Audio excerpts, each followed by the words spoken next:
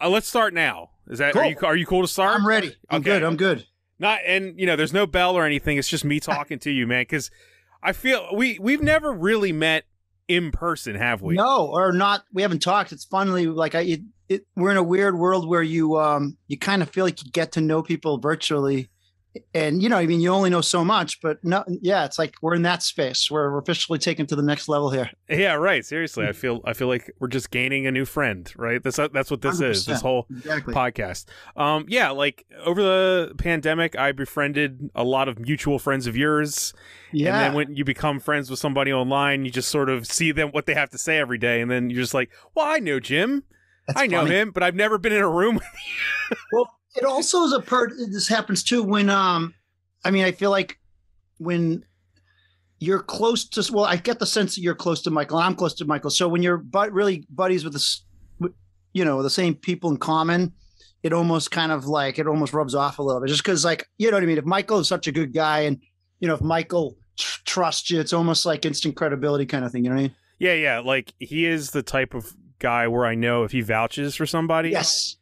Like he doesn't play if somebody he's no bullshit with him he's never phony. Like if he really disagrees with something, especially anything to do with anything he's passionate about, he doesn't mince words and he tells you how he feels. You're an instant block. like that. I know if somebody's not blocked on his Facebook page, they're probably at least somewhat of a good person. But when you get blocked by him, it's usually not. It's a specific. He's got a very specific, it's almost like, I don't know if they're real rules, but I can almost probably predict who he would block though. It's not like it's not like, Grand Theft Auto, you see people just randomly getting shot in the head. Yeah. It's not like, oh, that guy just blocked because Michael just shot him in the head. No. Yeah. I can almost describe the comment they made. And it's like, it's usually they probably didn't use any kind of reason in their argument and it's probably non-science based. And Michael only has so much patience and tolerance, Yeah, no. But he I don't know if you could trust my friends list. You know what I mean? In the same way. Oh, sure. Because I don't curate it very well. Well, that's a scary thing can happen too, especially if you kind of stay connected with folks that you're, that have really long ties where you may have kind of grown apart on stuff, but there's different perspectives. Michael's of the kind of block perspective, and I get it. I can't disagree with him. It's a different there's philosophies. You might want to keep problematic people so you can see what they're doing. You want to keep tabs on them. Yeah. That's a smart way of looking at it. I actually go from a more a weak, less courageous perspective where I just have this desperate desire for everybody to, I don't have to have everybody love me and love my films. I think my films is where I kind of go into the areas where I don't necessarily people need to love me, but in my real life, everyone I really I get uncomfortable when they don't like me, unless it's something that I'm really kind of specific in the sand on and they're, let's say, they're racist and they don't like anti-racist. I'm fine with those situations. But when someone I can't figure out why they don't, I don't know. I'm kind of insecure and pathetic like that, I guess. We all have a little bit of, But what you're saying, I like what you just said, though. You're saying that you can handle them not liking your films, though. Your work. Oh, yeah. Yeah, I won't cater any of that. I'm really very dogmatic. I'm not a dogmatic person by nature, but I'm dogmatic to I got to make the thing that I got to make independent of anyone's going to like it. No, I really like that. And that kind of brings me to the one reason I'm really happy to talk to you. I'm excited to be here. Thanks. Yeah, buddy. Yeah, I'm really excited to have you, man. It's because you, 3 of your films I've seen more than once, and they're the 3 that introduced me to you, which is cool. The first one is Manicorn. Yes. The second one was Tiny Clones. Yeah, that would make sense. I would have predicted that. Yeah. Yeah, and Darling Pet Monkey, which is on your beautiful T-shirt right now. Yeah, I can't help but self-promote at all times. Yeah. No, I love how you got I see the Manicorn poster, and I owe you. Yes, there's all kinds of stuff. I basically the monkey one's back there. I'm sorry, behind the monitor here. Yeah, it's John Caron. I don't know if you know him, but have you ever seen the movie My Name Is Jonah? I have not, sadly. It's really it's a documentary that's really worth checking out. These guys, Phil Healy, JB Sapienza, Adam Van Horus, John Caron, the 4 of them spent 7 years making this film. They met this guy named Jonah off MySpace who was it was kind of like Tiger King before Tiger King without any kind of animals getting harmed, or there's like much less kind of evil in it, I guess you could say. Well, I thought Tiger was entertaining, but like, but it's a phenomenon. They basically found this guy on MySpace. He's like you think kind of like the characters of Tiger King, but like they made this years ago, and I kind of met. So Phil Healy, I met through Boston Underground. He was one of the. I'm familiar with him. He's got kind of a name too, right? Like. Yeah. Oh. Yeah. So he's made a lot of stuff, and he was one of the directors, producers, along with John, JB, and Adam for that film. It's a phenomenal film. We're checking it out. But John Caron was, one of the producers of that. But he's also, cinematographer in his own right, and he's done all the poster art for me. So, awesome. Yeah, so he did the Tiny Clones poster, the Monkey poster. I Owe You One Bananas. He did the new one about my dad that I got out kind of set up for submissions. And what I like about him is like what I love a lot about a lot of creative collaborators you work with. In the best possible sense, I let him just kind of run wild, and they give you something that you wouldn't have thought of. You know what I mean? And it's like, especially if it's something fun and weird and unique, you can't get that if you push people too much into boxes. Mm-hmm. You know what I mean? Well, that's my perspective. There's different ways of doing it. No, I agree. I agree. Yeah. I think you can. There's other ways of going about it where you're very specific with the folks and you want it specific to, that's okay too. I mean, just, there's all a million different ways of doing it, but I kind of like to, sometimes they surprise you, whether it's, a co-writer or an artist or an actor. Sometimes they surprise you in ways that maybe doesn't fit. But oftentimes you get something you never would have imagined if you just let them go wild. So John, like this is a perfect example. I know the audience can't see it, but like for anyone that's listening, you can actually see this on YouTube. It's on YouTube. Yeah. So the poster itself is actually the screensaver for YouTube, and it's what I like kind of what I'm bragging about John here is he took the theme of the film, and the monkey's really big in the poster, but in real life the monkey's small. But because it causes such havoc and horror.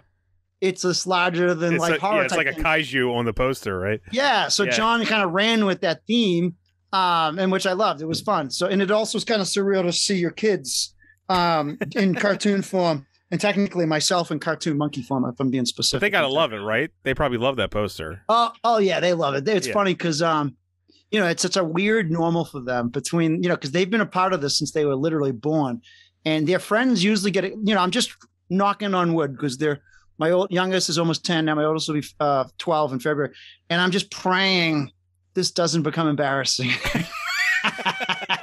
Because we're at that place where their friends think it's cool. Yeah. And their friends, I get the sense that, they think their friend's got a cool dad. But, listen. Are you worried though, one day they'll find out you're like an independent filmmaker and not making Hollywood movies, you know what I mean? No, they don't. Well, that's funny you say that. They're hip enough there, which they reminds me. That. Okay. Yeah, but it reminds me. Actually, I did a birthday party once for my nephew on my wife's side, where the theme of the birthday party was basically they had all their friends. He did like a Jim McDonough film festival. His kid is hilarious. He was like 10 at the time. He's like 15, 16 now, and so they played all my movies. But then they kind of they did like a little story session, and then they made a movie with like a green screen. And the funny part was when I was doing my movies, when I was playing them, they were like asking and this is like a little living room. They're asking questions and stuff. And one of them's like, "So are you involved in the next Star Wars?" I'm like, "Oh, no." So at that, those kids had no clue. This is in New York. But so my knuckleheads and their friends, they know, what the stakes are at these, but they're still excited. And I guess when I joke that they could be embarrassed, it's like, I think they're not the type that would be, but you never know. I mean, luckily, I don't think there's anything in your films that's necessarily would be embarrassing. No, they're a little silly sometimes, but I don't think it'll be anything that would be too horrifying for them. Yeah. Do you ever run into the thing where if you're filming anything with other people that kind of they're not involved, and they always assume that they always ask questions like that, or they'll ask you hey, how do you get a movie on HBO? And you're like, what? Yeah. you're standing there with just a camera on a shitty tripod. That's funny. No, it's hilarious because when we first started doing this, at first they were just impressed that there was edited together. That was the first thing. They were actually impressed. But then I was making things that were not they're luckily I found my tribe, and through the film festival, I found the people because literally I used to just online and just only virtual tomatoes. It's kind of, how I shared stuff. It was very trolly, and it kind of created a lot of that atmosphere. But even amongst my family and friends, there was a lot of it was like a little bit like a hostage situation where I'm holding them hostage to watch the thing. And, you know, and it's like I would kind of force new friends to come over. And because, you know, this, especially the early stuff, you know, I'm not claiming now it's for everybody, but at least now it hits story beats. Where back then, picture like a lot of the weirdness without any kind of narrative. And, right. And so that kind of like a lot of people were just kind of uncomfortable. And it was kind of almost like, I think honestly, that's why when I was kind of doing this early on, it was almost a little bit more of, I was leaning a lot more into like the Andy Kaufman, Tim and Eric kind of part where it was like almost anti-comedy. And I kind of got a real kick out of, and because I was promoting them in places that, you know, I was lying to get people to go see them. Yeah. So for example, there was one called Size Matters. And it was about how I used to always get annoyed when they'd upsell you at the movie theaters, you know, like they'd show you like the small and then they'd be like, oh, you know, $1 more. And then they give you something way bigger than you ever want. And they wouldn't stop upselling you. So this is a guy who's getting kind of upsold at the movies. And there's this weird guy. It's a weird experience. But like I was so desperate back then because I didn't have film festivals. None of my family and friends wanted to watch them. So I was just kind of wanting to get them out there. You were just aiming at YouTube basically? Back then, yeah. From like 2008 to 2015 when I submitted Manicorn to Boston Underground. That was it. It was just like YouTube. And it's because my family and friends didn't really want to see them. Like there'd be like there'd be the weird friends amongst them that would get a kick out of. But honestly, a lot of times it was like I had like a new drug problem. Like one of Matt's my brother's friends, he was like, Jim, I don't get it. It's like he was almost kind of like pulling me aside, like, listen, man, like almost like worried about me kind of thing. Which is really hilarious as far as I'm concerned. But you know, so like Isn't that the best review though? Like, dude, I think something might be wrong with you. Yes. Well, for me, for the type of stuff I'm making, it was a huge I loved it. It was a huge Yeah. So because I make the Size Matters, and I figure, how can I get guys? Well, I wasn't intending to find guys, but how could I get anyone to watch this thing? And the title back then, it was. Do you used to use Craigslist at all? Rants. I used to go to rants and raves a lot. Yeah. I used to like 10 years ago. Craigslist was life, and now I don't even touch it anymore. No, it's bad news now. But it was kind of like it was honestly a cesspool of, just a lot of negative, nasty kind of like rants and raves was basically just people putting their perspective out there before Twitter, whatever. So I would put, and this was not cool, but I took a random like internet picture of but I was sure to use like a pixelated picture that looked like didn't look too professional of a woman saying, does size really matter? And sadly, like so many men I know were just like clicking on the video. It has nothing to do with that. So, you know, it's very trollish, but like people, and because they were coming angry because they weren't getting what they wanted, their reviews were nasty. And because I kind of knew what I was getting into, I kind of started like almost enjoying making things to make them mad. It was just like this weird, I was like making my films for them because that was basically the only people who I could trick to see it was people I could trick. And so, but the positive part about it is because I was kind of making anti-comedy, it was if they got angry, I wouldn't care. And the fun part is I got a really thick skin of people shitting on my films for years. And I got a kick out of it. And honestly, that helped when little things like when like the Monkey One played a place like Fantasia, it was like one of the first times I started getting kind of real objective reviews of people that I didn't troll. Like it was someone who was just like a review. And like, when it was like one of them, like I think the most nasty reviews on Letterboxd was like, this got into film festivals. But the fun part is because of all of those years, like I got a kick out of it. But if I didn't have all that experience getting my butt kicked by people making fun of it and crapping on it, and it was easy for me to kind of, you wouldn't have the callus, right? No, and I honestly think it was a perfect way to go in because it was almost like, all right, they're crapping on it, but they should be crapping on it because I'm intending them to. So it was easy for my ego to be protected. And when you're making weird things, it's honestly a little safe in a weird way. Because when you're making weird stuff, it's safe in that this is what I was going to say. This is it where I feel like a kinship with you. Like I know we've never talked, but everything you're saying is really speaking to me. And, sure, I love it. And I think like I'm fairly new to this like crowd of people that we mutually know. Cool. I mean, a year. How many years? Oh, that's it. Oh, wow. Well, I know Steven Stahl, the Sick and Wrong Film Festival Steven. CEO. Yeah, he's awesome. Yeah, he's great. I've known him for a couple of years because I was in Sick and Wrong like a few years ago. Oh, congrats. Which film did you have play there? I had Black Jeans Woe and Time Crowave. Jesus Christ, I haven't seen either of them. Like, please, let's see those. I will send those to you. Well, see, this is interesting because I wanted to say, like, out of all of the movies of the people that I now know that I've seen their shorts and stuff, I honestly want to say that I feel I have the most kinship with the things you make. Thank you. Because, you know, mine have been also like, mine are very green screen, weird, cool. Tim and Eric leaning. You're a Tim and Eric fan as well. I love it. Absolutely. Yeah. Two of my heroes. Yeah. So my stuff leans in that, and almost like in that, you know, space of it's almost not reviewable because it's so odd. Sure. Type of thing. So I understand what you're saying when you're talking about that. And I used to make stuff exclusively for YouTube.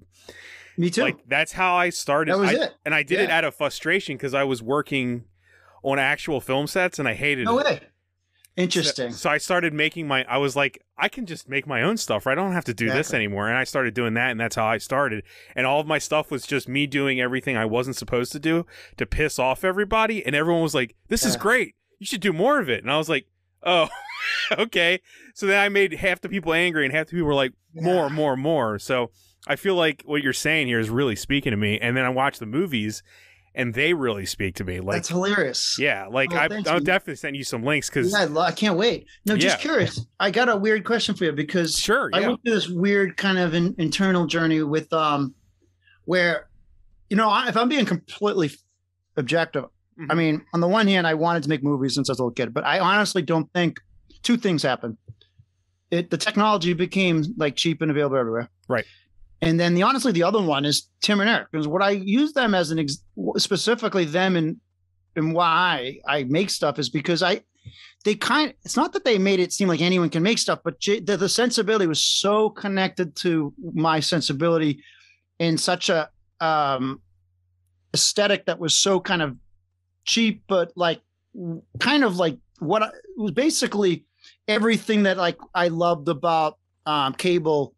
Like bad, like commercials but it was almost like they joke like you know, Velvet Underground was the musicians, but no, the fans didn't really listen to them. You know, that they were kind of like that for internet, you know, filmmakers like us, and like I feel like it was such a kind of like a garage band sensibility, and it honestly made you not in like a way that was. Have you ever heard them talk about it, like their beginnings and stuff?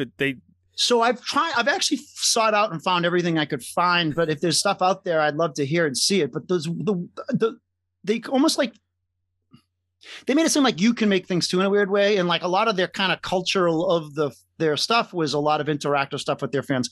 But I bring all this up because I had like a weird journey where for a while early on, I was actually very sensitive about being like derivative. And And at first, because especially at first, early on when stuff got compared, I was insecure about thinking, I was like, oh, is it kind of aping too much? And then, you know, the fun part there though is, I don't know if you've ever heard this, but it's actually something that resonated with me a long time ago. I think it was Ira Glass made the comment basically about how when you're starting out, you might have good taste, but your stuff isn't good. So your kind of taste isn't matching your quality. And then over time, hopefully it kind of, you can kind of merge them. But like early on, you know, you mimic, and this happens with stand-up too. Not that I'm a comedian, I've ever done any stand-up, but like you mimic your idols for a while till you kind of find your own voice, and musicians do that. And I think I was definitely guilty of that, probably, especially the early stuff before I kind of try to connect into story structure, where until Manicorn, I was really there was no intention of story, it was just try to kind of get laughs. And I do think the beats of story kind of inherently are in all of our subconscious. There's a difference between a sketch and a short. Sure. Yes. I really believe that. There is. Yes. But I do 100%. But even like a sketch though, sometimes it usually has some kind of a structure. Not necessarily, it doesn't have to have the beats of a structure, but oftentimes it does have like a little bit of like a escalation, whatever. But like it was almost like abstract for the point of abstract before. And then as I started getting to story, I kind of hopefully started to divert where it's not considered too derivative, but they are huge idols. Yeah, I think that what's interesting too is what you said, like how your taste doesn't match up at the beginning with the quality. Yeah.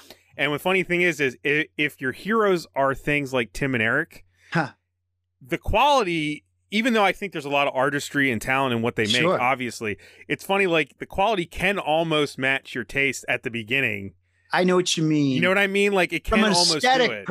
From an aesthetic perspective, yeah. But I honestly think the hardest, maybe I'm wrong here, but the fun part about the good and the bad of doing what we do, jack of all trades is literally the master of none, where, because I think to your point, like, all right, you can starting on the aesthetic isn't that hot, but then you can kind of, I honestly think early on, I honestly figured, it's comedy. I don't have to get good at those things. I part of me used as a crutch until this guy named Bob, a really close friend of mine who we're still very close. And he was the guy that kind of led me into this world. He helped me make Manicorn. We used to make stuff all the time. We're very close. But he used to always challenge me because like, I would be like, it's comedy. And like, it doesn't need to have good cinematography. And, he'd send me things like, now I'm forgetting his name. What's his name? The British dude who made the zombie one. He's made a million things. Edgar Wright. Yeah. So he's a master filmmaker. Yes. Yes. And the way he actually escalates his visual humor because of his filmmaking skills. And like, listen, Steven Spielberg's not known as one of the funniest guys ever, but listen, his movies are funny, and because the way he uses action on screen, and like that's because he's such a great director and so smart. You can be funny because of like literally the way you introduce things on screen, and you can heighten a joke because of your filmmaking skills. So I think you can kind of So over time, hopefully everything else. But I think the hardest. So when you're on your own, you're working on a lot of different things. But the things that like over time, I've probably put the most stock in the importance of kind of working on is like, I guess just story and because everything it really, if the stories and jokes there, it kind of doesn't really, it's hard for it to kind of go anywhere from there. I think like a lot of people might say comedy doesn't matter when it comes to like the actual craft of it. It's just the jokes that matter. But I like just to agree with you, but also say like most of my favorite like actually famous comedy filmmakers are great filmmakers. I think Mel Brooks is a great filmmaker. Watch any of his classics. They look like an actual version of what he's parodying. Young Frankenstein looks like a Frankenstein movie. Yes. Blazing Saddles looks like an actual Western. It's these things are not. If it didn't, it wouldn't work as well, right? And honestly, most of the best filmmakers are great. They're funny. Like Tarantino's movies are funny. Paul Thomas Anderson's movies are funny. Like a lot of these books. God help me. I'm like, what's her? She's been in a bunch of. Not forgetting her name, but she's one of my Frances Ha. Her movies are funny. I'm forgetting her name right now. I'm forgetting so much. You know what I'm talking about? Okay. Whatever. I think I know what you're talking about. Most of the great filmmakers tend to have like a comedic lens to them. Usually, not always, but oftentimes. But I think it's hard though. It's on the one hand, it's like you try to involve more people to get to level the raise the stakes of it and raise the art of it, but then at the same time, the more people you involve, the harder it either gets to pay or to schedule, and it's kind of always that balance trying to find like how can you get too many cooks, and then it dilutes maybe how weird it gets too, because I mean if you get too many cooks in a kitchen, you tend to, if you're doing stuff by yourself or with just a partner who has your sense of humor, and then you add in more people, they'll be like, dude, no one's gonna understand that.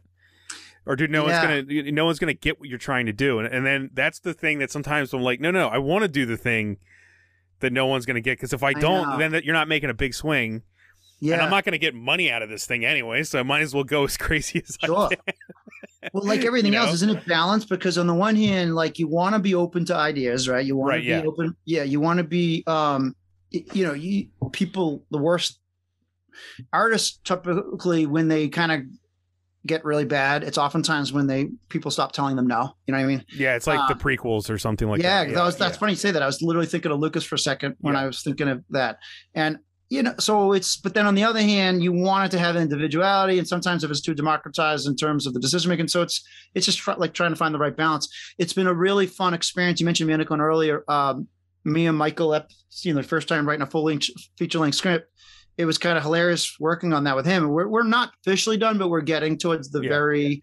It's at a place where if we don't fix it at all, finish it at all anymore, I'm psyched where it's at. But like it's fun. You can continue to tweak a script for a while, especially the style of how I'm going to make it. But the experience with him has been, honestly, it's been like surreal because on the one, it's been great marrying him as someone who's written stuff before, and when you watch someone else do things, you kind of it gets easier. But honestly, the point you made earlier, and he makes very different films than you do.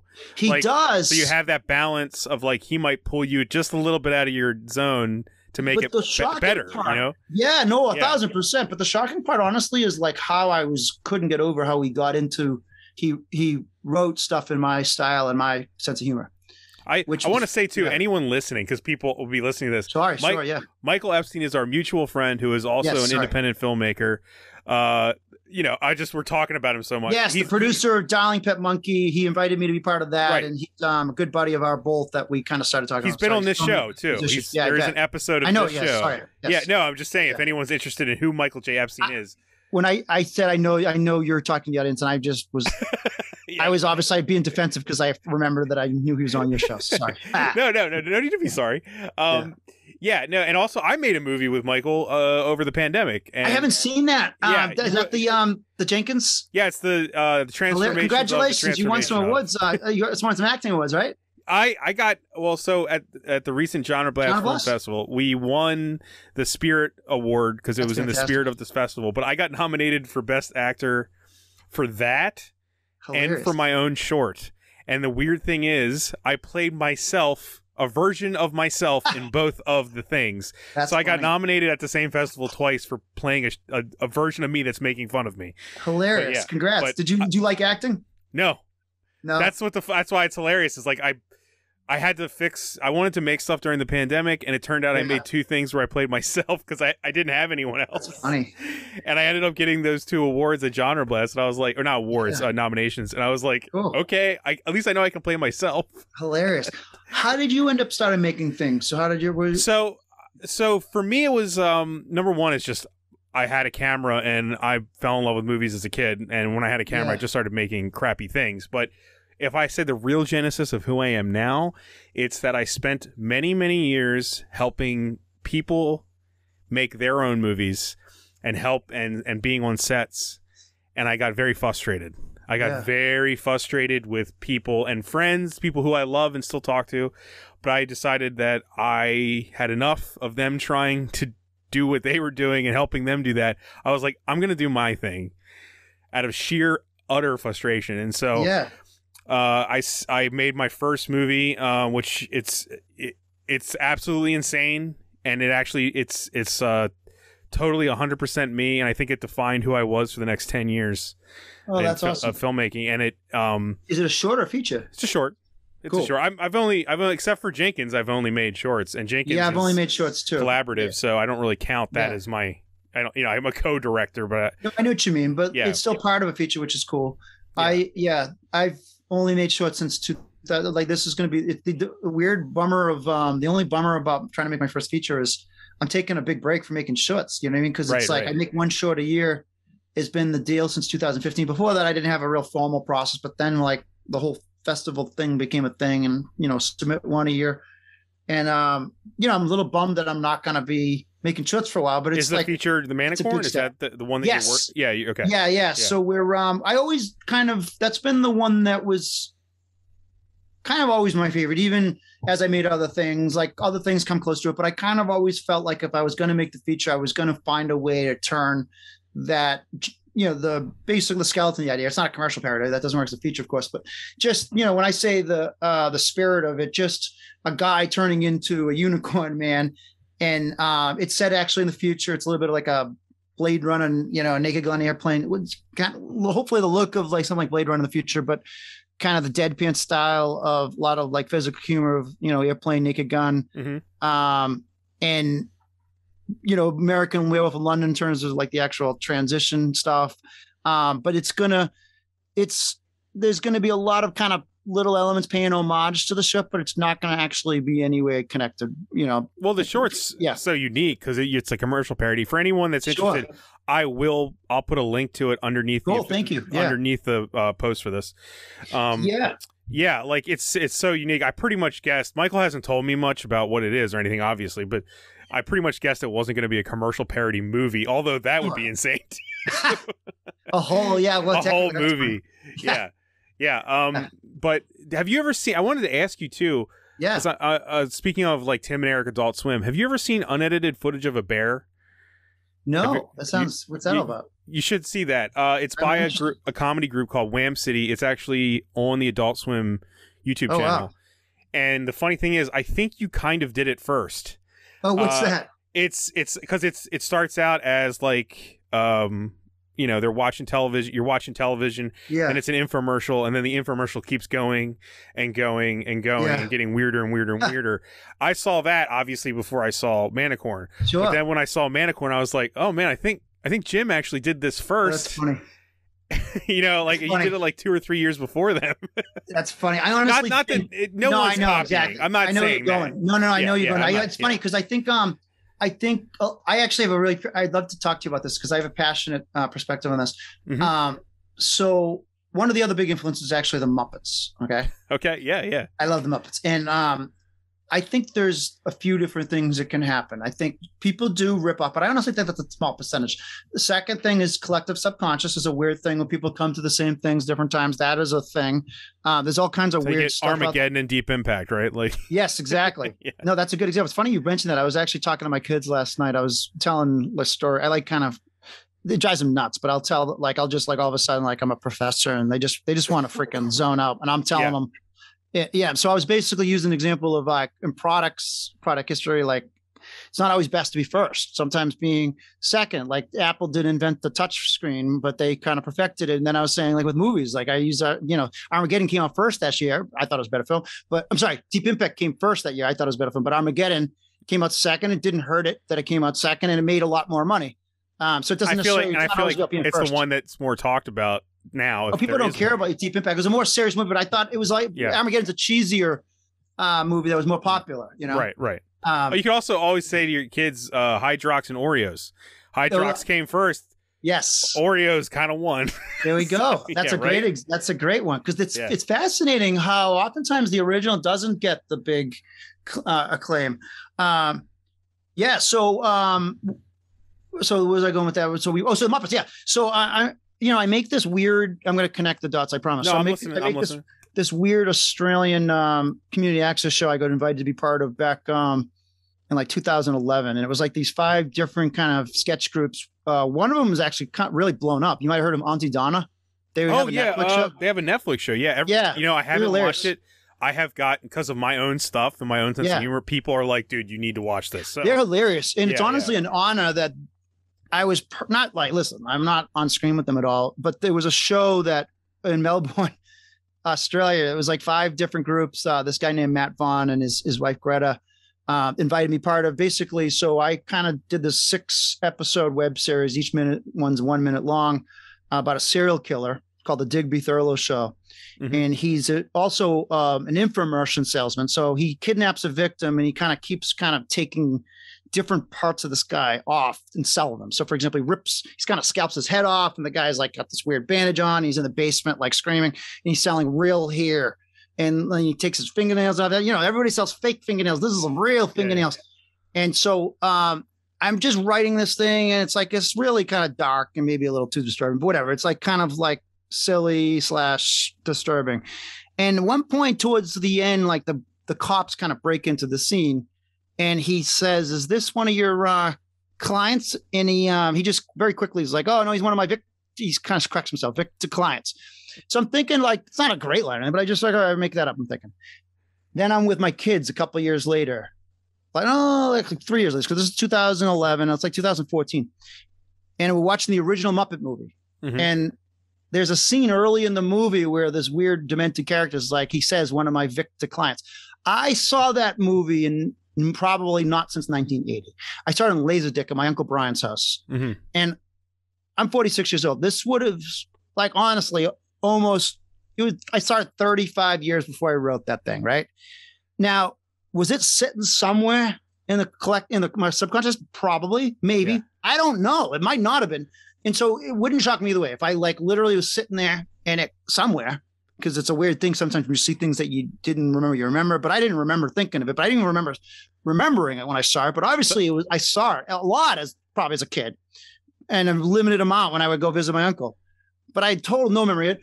Would it surprise me if I kind of came up out of nowhere or if it's stuck there? And a lot of these things, I think a lot of times it's not intentional. I have such the story for you on this one. Yeah. Because if you can see right here. RoboCop? Okay. Yep. No, that's not Robo. That is a great RoboCop poster. But this is my whiteboard right here where I write down ideas. Oh, cool. I have a little whiteboard up here. Go on. Yeah, so, like 4 or 5 years ago, I wrote down the dumbest word I could ever think of. which was if I had combined a microwave and the time machine, it would be a time crowave, right? Okay. And I thought it was the dumbest word and whatever. And so then when it came time for me to make a new short, I was like, I'm going to make this short about a microwave, and I'm going to call it the time crowave. And I made the entire short, everything. I actually won the first festival I put it in, like the grand jury prize and everything.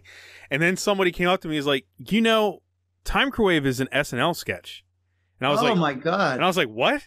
And I looked it up. It's totally an Alec Baldwin SNL sketch that I didn't remember. Yeah. I must have seen it. I must have seen it.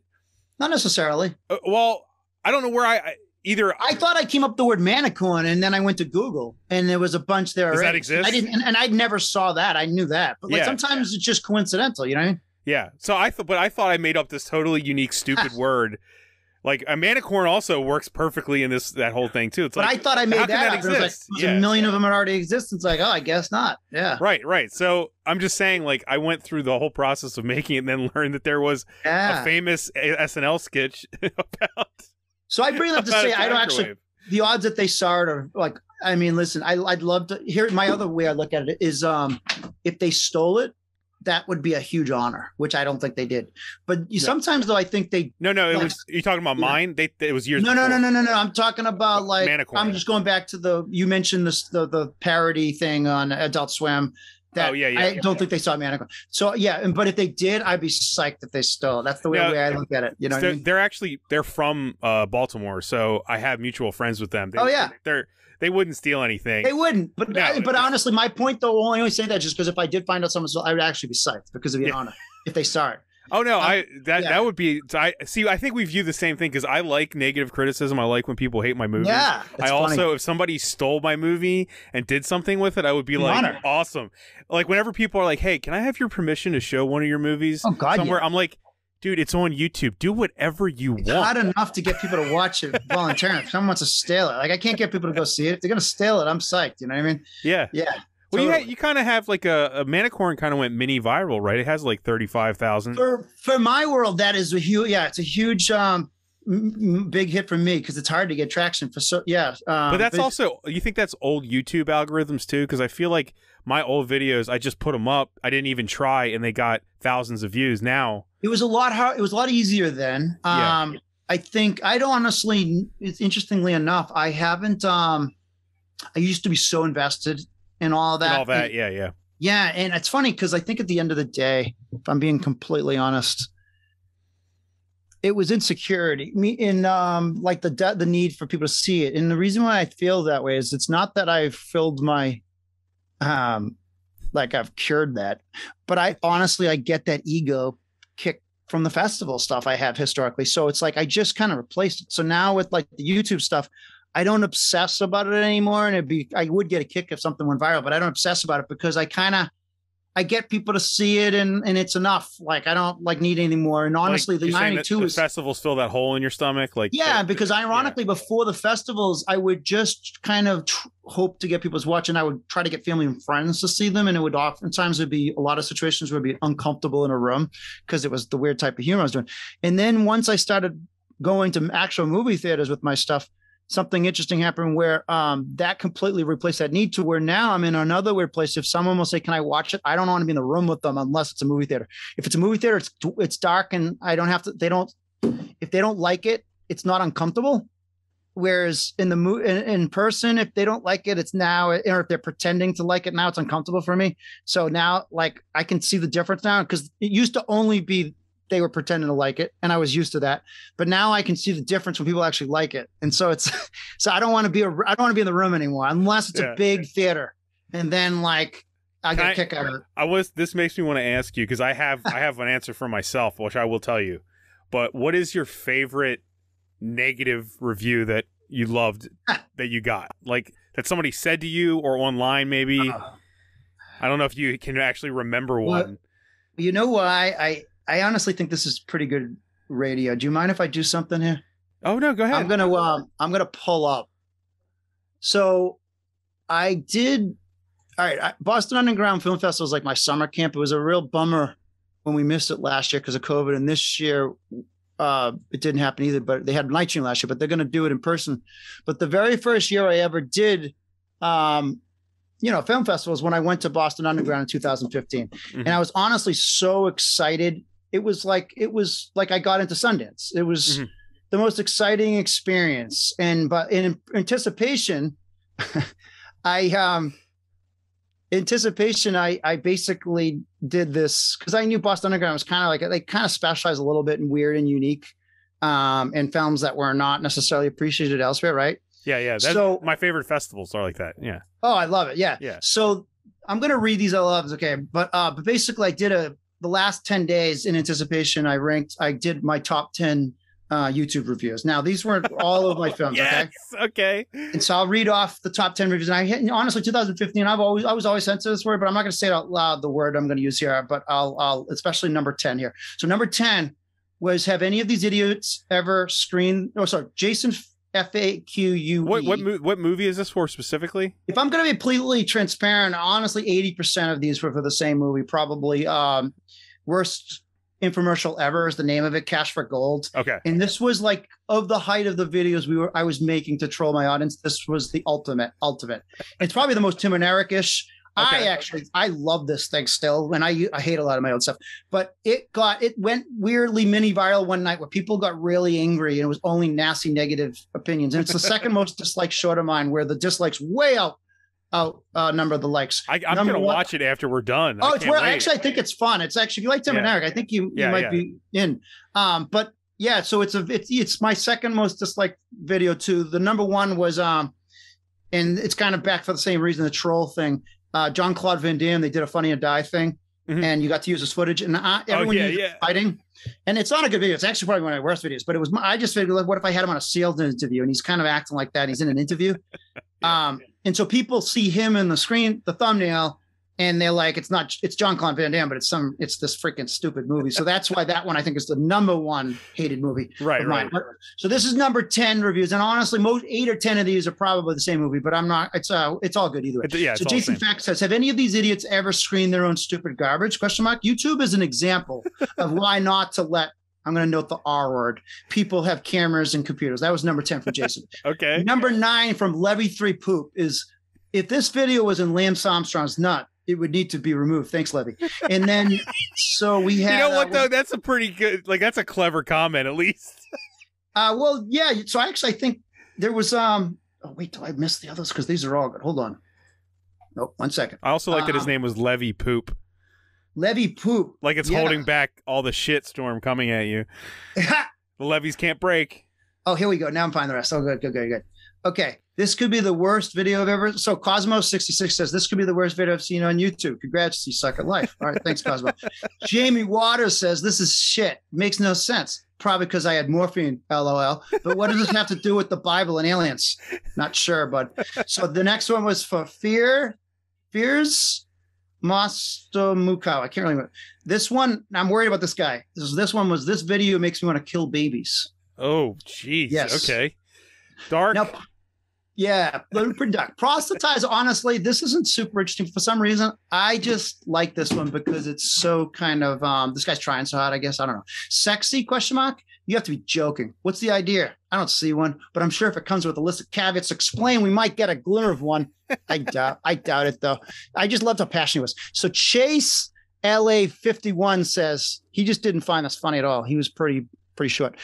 Mr. McPawn69 says, this video gave me genital warts. Period. Hey, you know what? He's going to carry those warts for the rest of his life. I hope that's art right there. You made an imprint. Okay. One more guy who just kind of should have took advantage of that vaccine when it was available.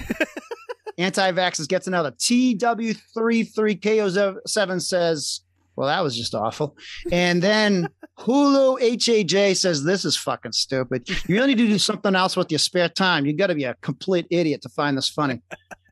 And Pandemis says, this sucks. Stop watching after 10 seconds. So I don't know what to tell him. Well, you know what, then you shouldn't review stuff you didn't watch, Pandemis. Right? Like he didn't even see the whole thing. Yeah. Liam Oxley said, what a pile of shit. And we only got a couple left. Joni loves you. And she said, shit, fuck, failure, shit, fuck. So Joni loves you, everybody you except for me, apparently. And not Chachi, okay. Not Chachi, right. Yeah, Lawrence Guitars says, if I had spare gold, I'd use it to plate my boots and kick your ass into El Dorado for making this terrible video. And number one was, I'm forgetting the username, and it's really bummer because it's a real gem. But the number one, oh no, I got it. Chrono Canada, with the Canada spelled with a K. He said, this is my number one review of all time. This is dildo. So that was my top 10 reviews right there. So you asked for this one, I gave you 10. Thank you. That's amazing. I was not expecting this list. Yeah, you got a few. This is dildo. That was my favorite. I mean, that's like you did art. You're done, right? You are dildo. So. Sometimes brevity is yeah. So you gotta know when to go leave. You know. But let me ask you. More. Looking at those and like, there's a part of you, I'm assuming, because this is how I would feel, that the fact that those people got mad and you elicited some type of anger kind of means that your thing worked as a piece, doesn't it? Well, for guys like you and I, 100%, because I think the worst thing you can be is boring, honestly. Right. As a sad, this is where I'm not proud of myself. I really have a real stable of weird, eccentric people in my life because normal people are kind of, I'm not saying they're boring, I don't like them, but I just gravitate to the novel, the weird, the unique. And when I'm watching content, it's got to do something to me. And I'd rather it's funny because I would rather a lot of people's least favorite movies are some of my favorites. And usually can you throw me an example? Well, a couple that are really, I like messy movies oftentimes. I like tight movies too, but an example of a movie that's really messy, it's not even a comedy, but just a really messy movie that people think's all over the place. And I just, like Vanilla Sky example. Like, it's like most people think it's just, maybe that one in particular is maybe a bad example because it's a remake, so how original it can be. But like, I like the original Abros Los Ojos, but it's very different than that. And it's very messy. It's all over the place. And I kind of would rather something take big swings and be weird and unique and kind of maybe not work for a lot of folks. Oftentimes I like those movies. I agree. I feel the same. I like to make it simpler for maybe somebody listening. Like, I'll be the guy who will defend the prequels versus the sequels. And the reason I can appreciate that. Yeah, and the reason is the sequels are better made, better 100%. Acted, yes, better filmed in every way. Yes. They don't do it, but the ideas in the prequels, while the prequels are terribly executed, interest me more. Yeah, they interest me more. Yes. And it's coming from the heart of passion. It's funny you say that because I literally said the same thing, and my kids agree with me. Where we both said, like, it's like from an actual place of purpose. Like, those stories, at least you can understand the purpose of telling them, and like they came from ideas where. Why did they need to tell those last three? They're all better made than the prequels, but there was you didn't need to make any of those. Like, it didn't, you had nothing to say. So, no, I mean, like, it looks really nice. Yep. And that's about it. And it is a better acted trilogy. It's a better made trilogy, but it's just, yeah. I mean, I wasn't trying to turn this into a Star Wars discussion, but you know what I mean? Like, when you say Vanilla Sky, like, I like movies that threw the kitchen sink in a lot of the time. Yes, exactly. And for a lot of people, they don't work. Like Interstellar is another example. Interstellar is another example. A lot of people. I love Interstellar. I love it. I love it. Yeah, it's big. It's messy. It's like confusing. A lot of times those movies are a little long. It's funny. We were talking about like that's my favorite Nolan movie. Honestly, if I'm honest, his movies sometimes I'm a big fan. I oftentimes they're flawed, but I like how they're flawed. If that makes sense. Like, I love Tenet. People had a lot. It's funny. I didn't see Tenet yet, but I've heard. This goes back to something that I always talk about, but I really believe our expectations in life really, really impact our experience. And so when you are told it's going to be the greatest thing ever, how you view it versus when you're told it's going to be the worst thing ever is really impactful. So everyone was expected so much. And I want to prepare you to love this movie. Okay. Is it okay? So the two biggest problems with that movie, why everyone complains without spoilers, is it's really hard to understand at times. And it's a plot that's kind of confusing, is the two biggest complaints. So me going in with those two caveats right up the bat, I was like, I'm not going to like this movie. And it's a bummer because I love his movies. And so I start with subtitles because I don't mind subtitles. And actually, I think a lot of English movies, I like subtitles for movies, but I actually kind of like using subtitles and, English movies because just a lot of times you just can't hear. I think intentionally you can hear the dialogue. Specifically, I saw jokes about Tenet's sound mix being bad.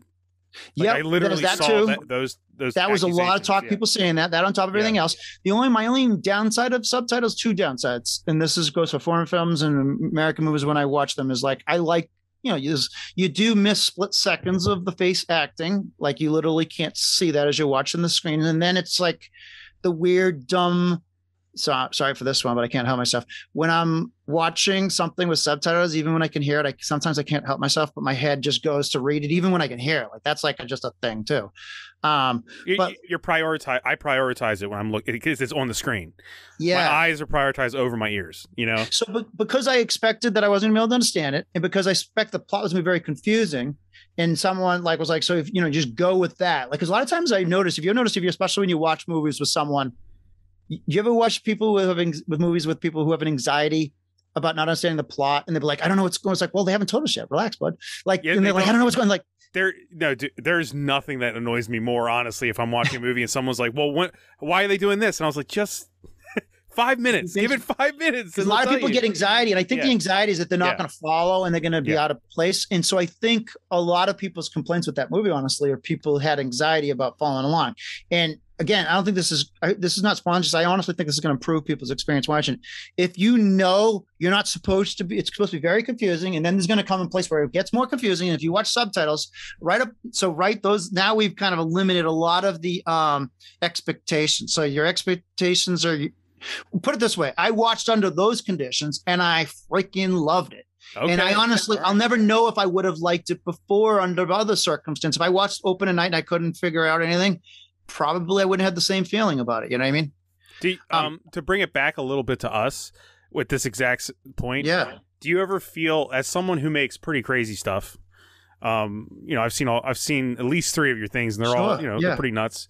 Do you ever worry that the expectation from at least your peers is going to be how much crazier can Jim get? Because I have that. I think that a lot of my friends all expect me to keep going more and more to the brink of insanity, and I'm like, that's funny. I don't know if I'm that sick. Like I don't know if I could actually jump that much farther, guys. You know what I mean? That's hilarious. Like, do you ever worry about that? Like, you can't deliver on what the expectation is? Funny you say that. I don't. It's interesting because I don't know if this would have.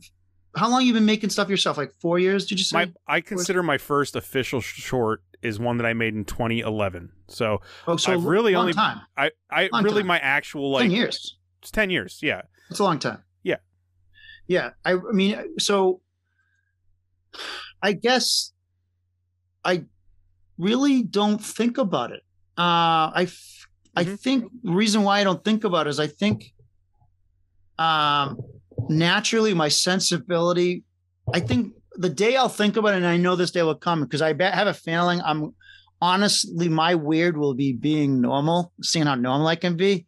That will, because honestly, it's not me ever aiming to be weird. It's just literally the way I like to play. It's not like, it's like what I joke about. Now I know that its sense of humor is weird, but that's what so it's not like there's no, and I know there's no attempt with your stuff, but it's like, I don't think about it. It's not like an attempt to. Yeah, no, so it's not like you're saying this will be weird. You're saying, you're just doing the stuff that you would like to do. Exactly. And it turns out it's weird. Yes. Yes. 100%. And so to your point, where the day will probably come where I'm going to kind of like, I'm going to try to do something complete. And then maybe I'll be curious. I guess I'd probably be curious will people be interested? Are they going to be waiting? So, because with the shorts over time, it's gotten more, it used to be very live action-y. And then over time, it got more and more effects heavy to the second most effects heavy was Darling Pet Monkey, which is on YouTube now. If anyone, you just uploaded it. Yeah. I will put a link to that too. Thank you. Yeah. And then the one I made last year during COVID, it took me literally 14 months, was I'd love to share with this one with you, Bob, too, is it's out for festivals. It's played at a couple of places. So I had so much fun making Darling Pet Monkey, and just, if I don't mind, just give a quick little brief overview of what that was. Yeah. So Michael and I ran into him because I've been fortunate enough to have a film play at Boston Underground each year since 15. And so I was there in 19 with I Owe You One Bananas, and I'm hanging out with Michael. And we were just talking about what I was going to do for my next film, and I hadn't figured out. And he was basically had this audio from Tim Tate that he was hoping to turn into this feature-length documentary about the weird stories of things people would have out of the back of magazines. And Tim is this artist. He's just really impressed. Do you know Tim Tate? Anything about him? He's worth Wikipedia. Okay. He's got a really interesting story. He's got a whole glass school in Washington D.C. This is not like sharing things. It's literally in his Wikipedia, but he's got his own school and art institute, and I think he's actually been this story was when he was 8 years old. Him and his brother, 8 and 9 years old, ordered a monkey out of the back of a magazine, and it's a wild, scary, crazy, sad story. But he told the story on NPR. They made it into a musical. And so Michael had this audio that he was hoping to use into some kind of animated cartoon. And it was kind of sat around for 5 years. I run into him in Boston Underground 2019, talking about what I'm going to do next. And he kind of says, why don't you just kind of do your thing with this audio? And I have this audio of Tim Tate telling the story of when he was 8 and his brother 9 when they ordered this monkey. So I took that audio, about 15 minutes, edited it down to about 8 so I could kind of put it into a short film. I had so much fun with that experience, and I basically just did stop animation. Like I used pictures of myself and my kids, and I told the story of Tim ordering the monkey, and like kind of edited the pictures to look like monkeys or whatever, and monsters and all kinds of stuff. But I had so much fun in that experience making that documentary that when I was done last year, I took audio of my dad, who, when he was really sick, dying of cancer, he shared these crazy stories about how when he used to be called crazy when he was like 14 on, and he used to steal cars. Basically, he worked at every Sunday he'd work at a church selling Sunday Globe, Boston Globes. It's like a newspaper for every mass, 5 masses every Sunday, and every mass he would steal a different car out of the parking lot because people would leave the cars in the ignition and under the seat, and he would steal it for that 51-minute mass and put it exactly back where it started. And the stories are hilarious. It's like a genuine laugh track because we're dying laughing as he's telling the stories. And, he's like he's a little kid driving around, around everywhere, and he runs into his aunt, and it's like, he looks to his right and his aunt's there. And like, it's really funny stories. So I had so much fun with, the monkey one. I took that audio of him telling the stories, and then I had all my family, my sons drew like random people in the background. My other son drew like cars. My wife drew background pictures of like the church, and then like vehicles. And my sister drew like landscapes. My aunt drew all kinds of landscapes as well. My nephew drew like my dad and his best friend. And so I took all these drawings, and then I turned into one big cartoon set to his voice. That's amazing. Yeah, and I honestly, I'm really proud of it. I think weirdly, the funny part about it, Bob, is it's of all the stuff I've made, this is like now, it's funny you asked this question. I didn't even think about it. I think because it's my style of animation, it's, I guess, weird, but it's actually a very straight story in terms of, it's kind of sentimental. I submit it to Boston. It sounds like a beautiful tribute to your father too, right? Yeah, well, it's funny because you asked this question and I didn't even make the connection, but I actually did think about this now that I'm realizing, because how I thought about it is, if, for example, there's festivals that I've submitted to that are kind of like horror genre just because that's where I've submitted to places before, and they haven't been accepted. And honestly, like as I've gotten older and older, I have a way thicker skin with all this stuff, including festivals. But even because this is so personal, it's clearly not a horror film. I had zero frustration. And like, for example, if this doesn't get into Boston Underground, despite the fact that like they're like family to me, and like that's part of the deal. They get in, they don't. I've been very fortunate with my films. But if this one doesn't get in, there will be zero ill will in my heart, because I don't even know if this fits. So I think. Are you saying because you also, the audience is yourself almost? You made it. Well, the irony, yourself. I think the audience. I'm not worried because or your family, yeah. No, I think the irony is like my family loves it. Like this is the most connected. They've obviously been in my stuff. Like my, my mom and sister and brother, my wife and kids, of course, too. But it's not like the other stuff in a lot of ways, because it's not like, doesn't have a, a little bit of, I kind of tend to, in my humor, I like to deconstruct things, but I also, there's a lot of, what's a term? I'm just missing. It's a word for when comedy can be a little bit pushing, but what's it? Edgy cynicism, or not cynicism, edgy. It's going to come to me, but it's like subversive. Subversive. Oh, okay. There's nothing really subversive about this, and I'm not like kind of like making mockeries of much and all, and it's honestly a little bit. You could even say sap. So, but like I didn't worry about it, and I think meaning like I didn't worry that this might not be. for the people who see my stuff before. So you're saying is you let the shell crack a little bit. I let it crack quite a bit. Yeah. Like you didn't have that protected shield around you. Yeah. But the irony is, I think if 5-10 years ago, I just honestly think I would have looked at this differently. Mm-hmm. I think I wasn't worried though if people were disappointed or not. Like, I mean, I guess it's something this is the benefit of being older, making stuff. As I would have been younger, I think, and it just happened probably in some ways. I let the material be guided by my perception of how things would be perceived, and whether when I was first making stuff, or whether it was going viral, or I might not have been comfortable making this thing a few years ago because it was not like in my quote unquote, it's in my brand, I guess. I hate using a brand, but me and Michael joke about that. I think it can be a dirty word, but I honestly think. How about instead of brand, you say style? If I actually like it.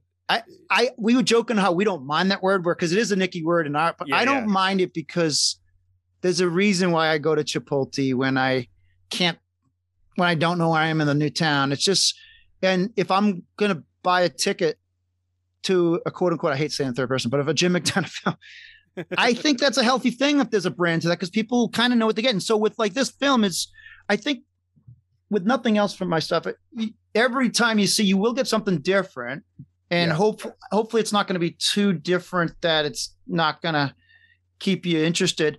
But in some, they're even like this new one, despite the fact that it's kind of like sentimental, close to home, very personal.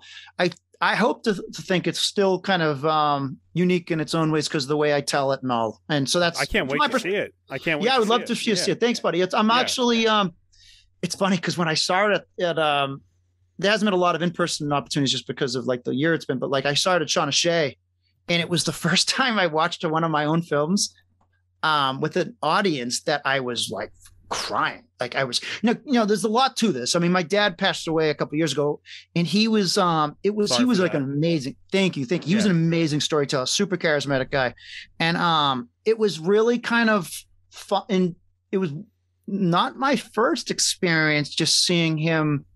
But listen, when I watched him tell stories and light up a room, like that was something I saw and like witnessed a million times. But 2 different times I've seen his stuff, but not him, just make a crowd go crazy. And the first time was when we did his services, me, my brother and sister, we all kind of did different flavors of eulogies. So my brother did a letter he wrote to him that was really touching, like a couple months before, just like how much he meant to him. And then my sister did like a classic eulogy, and I did like a greatest hits of his one-liners. And listen, again, I've never done stand-up, but this was the closest I've ever had, and it wasn't my material. And oh my God! But you got that rush, right? Oh God, it was. Yeah. And now listen, it's a forgiving audience, of course, right? Yeah, right. Yeah, he was bringing the house down, delivered through me, and it was like really like, I mean, literally, like when I say I think it was objectively funny. I'll give you a couple of lines. He was a funny dude. Like for example. So he's, in the darkest of dark days, right? Like we're at the, he's out there with my sister at like one of these check-ins, and they're like, so how are your bowels going? It's like every morning, 6 a.m. It's like, oh, that's great. You're regular. Problem is I wake up at 6:15. So then it was like, yes, nice shirt. It's like, oh, yeah, it'll be for sale in a couple of weeks.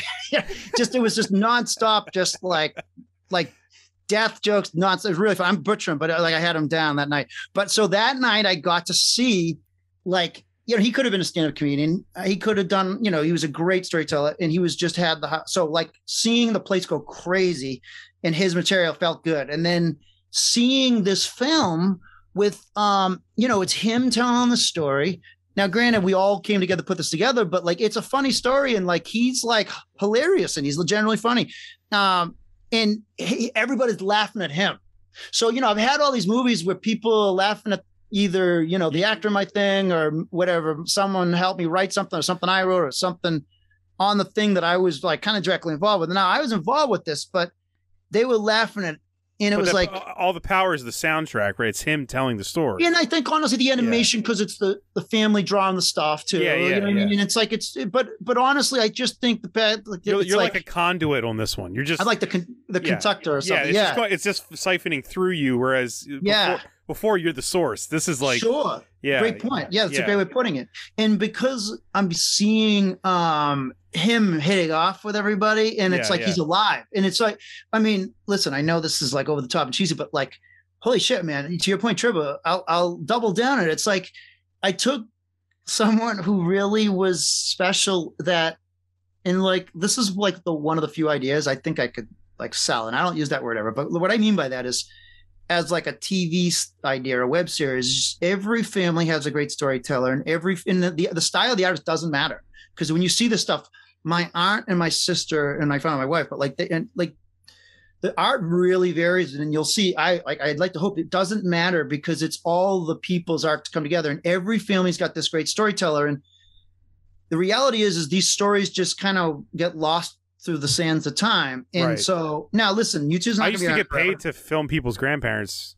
Really? Yeah, like in their later years when people were like, really cool. We might only have a few years, so can you come over and just put a camera up and have them talk about the family? So I've done that a few times for I've done that for friends and stuff. Well, just them having that in itself is so. I don't add like artist. But that doesn't it's just matter. A video, But that in itself is enormous. Mm-hmm. And think about how many of us don't have that. And think about just to the dawn of time before this electronic media, a lot of those, they just don't, they're into the ether. You know what I mean? No, I wanted to say real quick too, like you're telling me all this stuff about your father, and it really speaks to me. In my own small way. My dad died in 1998. I'm sorry, bud. On September 11th. How old are you, Bob? I am 39. So you must have been young then. I was 16. Yeah, he died when I was 16. I actually found him dead when I was 16. Jeez, bud. Yeah, it's rough, but I didn't know anything about wanting to make films or be creative or be a podcaster or whatever back then. But you know, when anyone asked me why I fell in love with movies, is because I used to watch movies with my dad. That was like the one thing we did, and comedy movies. What was your first movie you ever showed? Did you remember? It had to be Mel Brooks. Like he was obsessed with Mel Brooks, and just in general comedy movies, like Mel Brooks and the Zucker brothers and all that stuff. Awesome. So that was the stuff I grew up with him. That reminds me of him, you know. So when anyone asks me why I try to make stuff that's funny, it's him. It might be, and I might make the dumbest, craziest, stupid stuff, but it's still, there's a connection there with my dad, even if he might not like what I make if he was here today. But making comedy movies, there is a little bit of crack there for me in the shell of that force field where I try, like, I don't think people realize it. So like, I get what you say, like it's hard to move past what people are expecting and like show a piece of yourself. It's especially something that you did that's your dad. It's like your dad, you know, from another world, still talking to everybody. That's like beautiful, wild, man. Yeah, thank you. I really appreciate it. I just want. Thank you. I appreciate it. No, it's. I appreciate saying that. It's. It's funny because weirdly, I honestly think making this film kind of got me ready to make the feature, and in a weird way, not in anything in this any kind of. I learned this skill. No, it was almost like a journey kind of thing, and I made that. It's the first thing that I made that. There was actually this other movie called Sunny that I made weirdly about my cousin. It's not connected at all to him, but I was going through, my young cousin passed away like 5 or so years ago, and I made a film not about his. Thank you. It was like a really sad, just like a something he was born with, a really brilliant kid and his only child, but really I was in a real dark place, and it was like the first time I couldn't make a comedy, and I couldn't like. So you had to do something. You know? Yeah, so I made one. So that was the second time, but then I was still kind of very ambitious about making shorts, and so that I didn't really make for anyone. And when I put it out there, I didn't really like promote it. I honestly felt very similar. I felt very weirdly, that one I felt more insecure about how earnest I was, because like I cry on camera, even though it's acting, but it's like it's just not like the kind of acting like that I'm normally doing. And I think honestly I'm a little more comfortable with that one, because it's me on screen, whereas this one's a cartoon and my voice and my face isn't on there at all. So it's weirdly easier, but yeah. You know, but the just I'm sorry, I forget where I was going with it, but like when you're kind of putting yourself. Oh, sorry, and I remember. So you know, when I finished it, there was part of me was like, I didn't even know if I want to submit it anywhere. And then my wife was, because this is the first one my wife like actually co-produced. She basically was like, she really like did a ton of things and really helped me make it, and it was really fun. I never knew how I'd feel making something with anybody like that intimately, never mind my wife Tara, because we hadn't really done stuff with film. We were together. Right. We were together before I was even making anything. Like we met, I was mid-30s, and I wasn't making anything. And then she didn't sign up for any of this. So you became a filmmaker. She didn't sign up for any of this. It's hilarious. Okay, yeah, I was going to say. She's got a great sense of humor about it. And she actually, you know, she was the filmmaker on that one.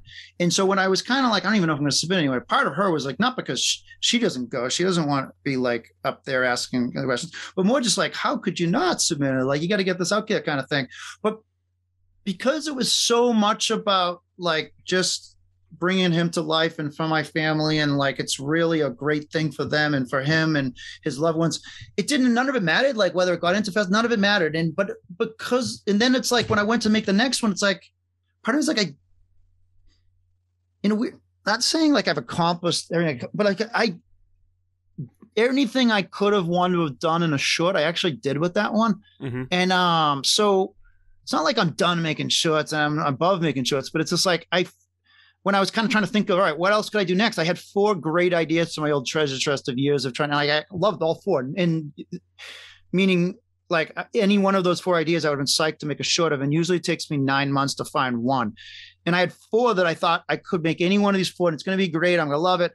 But I was like, like, what could I do there so it's like, I was just making that and going through that kind of emotional experience, making it and getting to finally a place where I'm so zen about the thing. I don't care what it does. It's almost like that was like the final, because like that was it. Like that, it's almost like now I'm ready. It's hard to explain. Because like for me, it wasn't about being the viral thing and making money off the shore. Like when I was younger, it's internal. It's in you, right? Yeah. And when I was first making stuff, I thought that was the big thing. I thought that was the big prize. And it's just like in every great movie, like whatever the prize they want at the beginning of the movie, they find out that's really not the important thing. Now, granted, in the movie, usually they get that thing. Yeah. In the movie, they usually get that thing, and then they realize, oh, they don't care. They want it. I didn't get that thing. Like, I didn't get the big, whatever. But like, I really don't. It's not even like, I mean, listen, if it came to me, I'd be fun and exciting. But it's not like an aching. I don't have that ache for that anymore, because now I learned, and this is freaking. I mean, God damn it, this is like worth $1 million. I learned that the process is the reward. And my worst, quote unquote, case scenario, there's actually one worse than this, but like this is the one I like to talk about. My worst case scenario is no one's ever heard of me, and I make things and then I die. And in that scenario, I freaking home run. I won. Now, the real worst case scenario is something happened to my hands and I can't make stuff. But I like to pretend the worst case scenario, well, then I could help. Something happens to me, I can't make stuff. But like, meaning like if no one's ever heard of me and I don't make a nickel, I'm going to keep making them because the fun is the making them. And so if that is my that's my lot. And that's the, like, if that's not a worst case scenario, I win there. That's a huge win there. What's a healthier way to look at it too? Like, I'll say this, I agree with you, and I feel very similar. And for me, I've gotten to a point, like I spent my 2010s, which was, I told you, the last decade. Yeah. I did so much stuff. And when I say so much stuff, it's not just filmmaking. I did theater work. I did I did huge amounts of podcasting.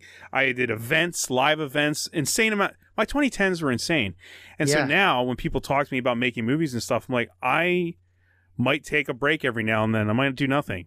And I'm not going to whip myself about it, because I'm going to make stuff when I'm ready and when I feel like it's right.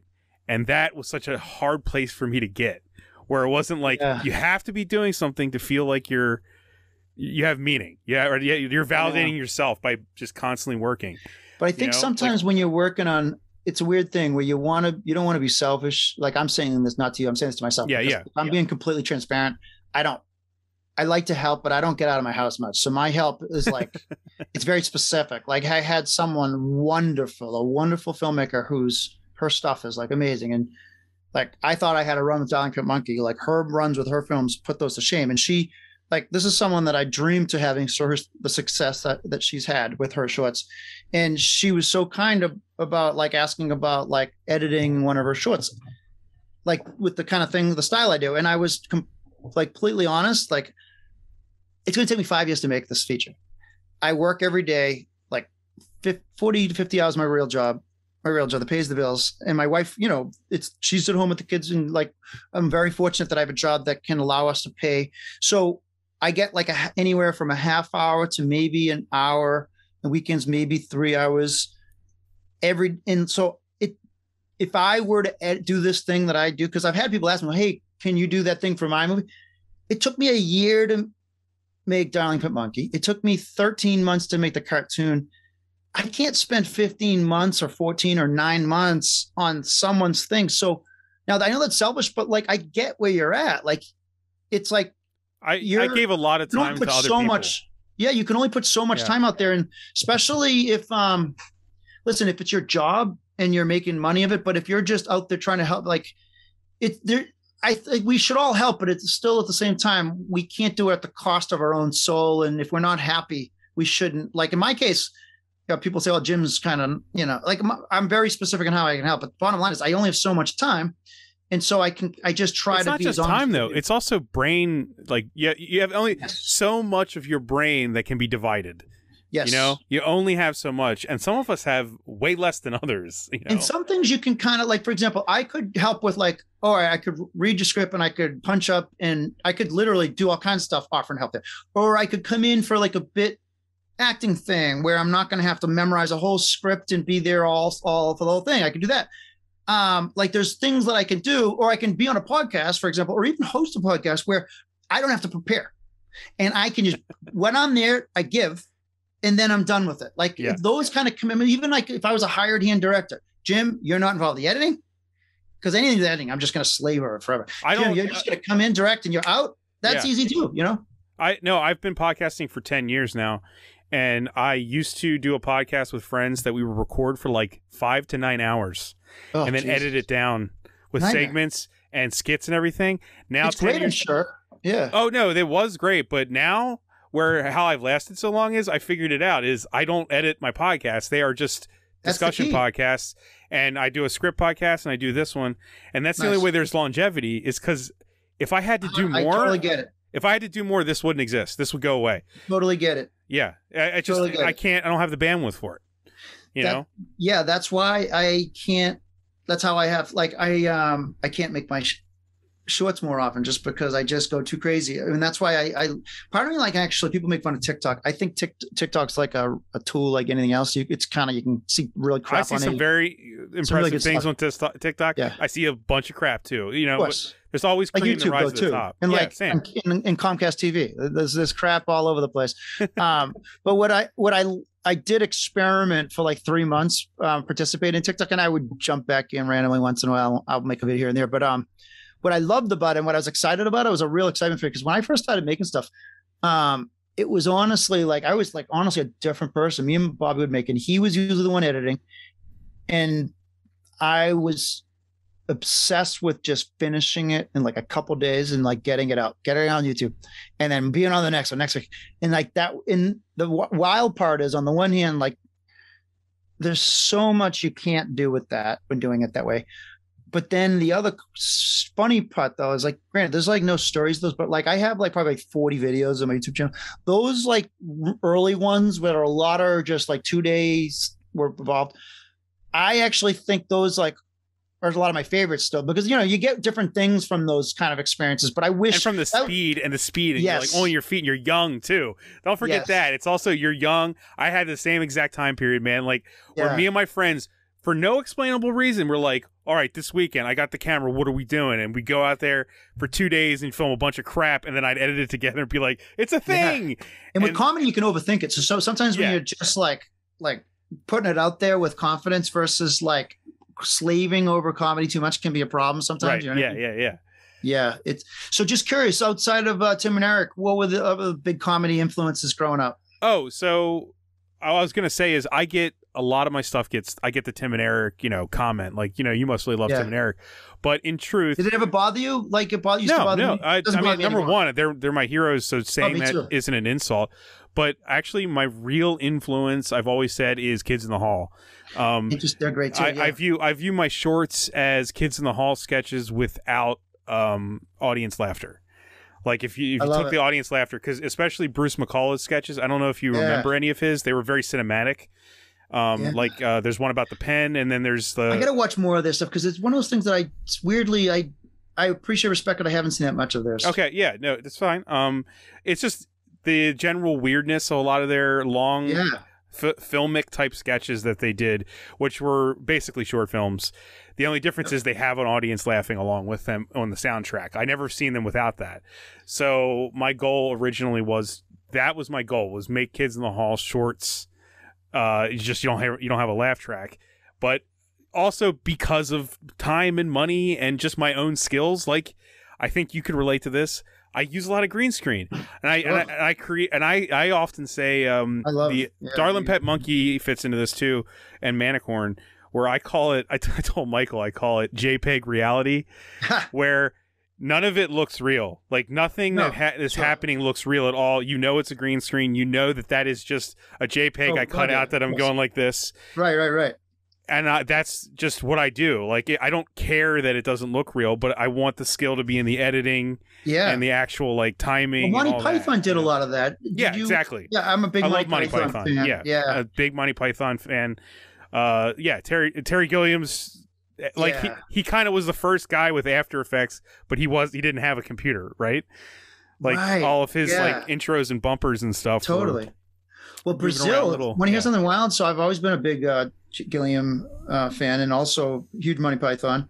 I know they're connected, but like I am shocked by this, especially considering how much of an influence it's already on my set design Manicorn. I'd never seen Brazil till like 3 months ago. Oh man, it's great, right? Oh yeah, I always wanted to see it, and I love it. But like actually, it's funny because it's one of those things where Bob, if no one's going to see. When 8 people see Manicorn feature and one of them complains that it ripped up Brazil on the interiors on the house, I want to just say right here, I am literally ripping off the interiors. Let's just say it here on the record, because I love the tubes they use, and I saw it for the first time recently. And I know, listen, you can steal for the best, but I honestly think there's a big difference between stealing unapologetic what you pretend you didn't steal versus like Tarantino's. People get upset at him. I don't understand why they get upset. He's saying where he's stealing from, and I think it's not a secret. It's not a secret, pay right? homage, pay respect. Yeah. It's like it's not. I don't have a problem with it at all. I have a problem with people pretend that when they take ownership for something that they didn't create, saying they created. That's different. Dude, in my first short, I literally have a whole scene that I just went to YouTube and I played a scene from Back to the Future 2. And I did every shot from the scene exactly the same. I was like, I would just admit that. I don't care. I mean, I did it on purpose, Of course. Yeah. Yeah. And so when I say Brazil, like, I want the exteriors, I'm literally, I'm excited this is like the real fun. So the Blade Runner part of it is, I don't know if you ever watched the making of the original and of course. the new one. They use a lot of miniatures. Mm-hmm. And I was struggling with, probably not going to be able to see this, but I was at first my plan, and this was something that I kind of worked with, like things like Tiny Clones, where I would print. I digitally made like windows of a dark looking building, and I printed them, and I was going to like tape that to cardboard, and it just looked bad. And then I was looking at this Blade Runner fan film that someone made. Here, this is what I tried to do. Probably not be able to see. Let's see if you can see it. You can see like so. Yeah, I kind of see it.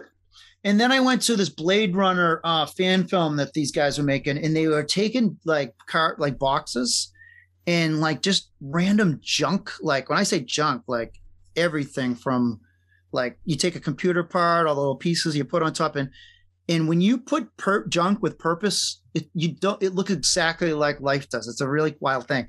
And these buildings are so cool. And then you look at the Blade Runner set that they built in the 249. It's just really impressive miniatures. So, but they didn't really use like junk like these guys. But then once I converted to junk, I've been in this process now. I'm just going to throw this over. Hold on. Sure. So this is like an example. So it's like a staged thing here. Okay. So you got for the audience can't see, I got basically cardboard boxes of kind of taped to each other, super glue. And then I got like screws, like a toothpick. And each box is different random things. But then when I paint it, I'll paint. So you're gonna paint it all one color, so it all like has dark gray, and then I have like this rust look that I then paint over that, so it looks like old. And you should see these freaking buildings once they're painted, and then you poke all these holes in them. Some have holes, and then you have light coming through. Yeah, it's really, and then you add like against the green screen, and then you add some fog, and it's like, here we are, we're ready. And so like that's going to be my so I want like a Blade Runner external to the world. It's going to be a very kind of dark, foggy future. And then the internals, I love like the wires coming through the big tubes in Brazil coming that's around. The best, and I feel.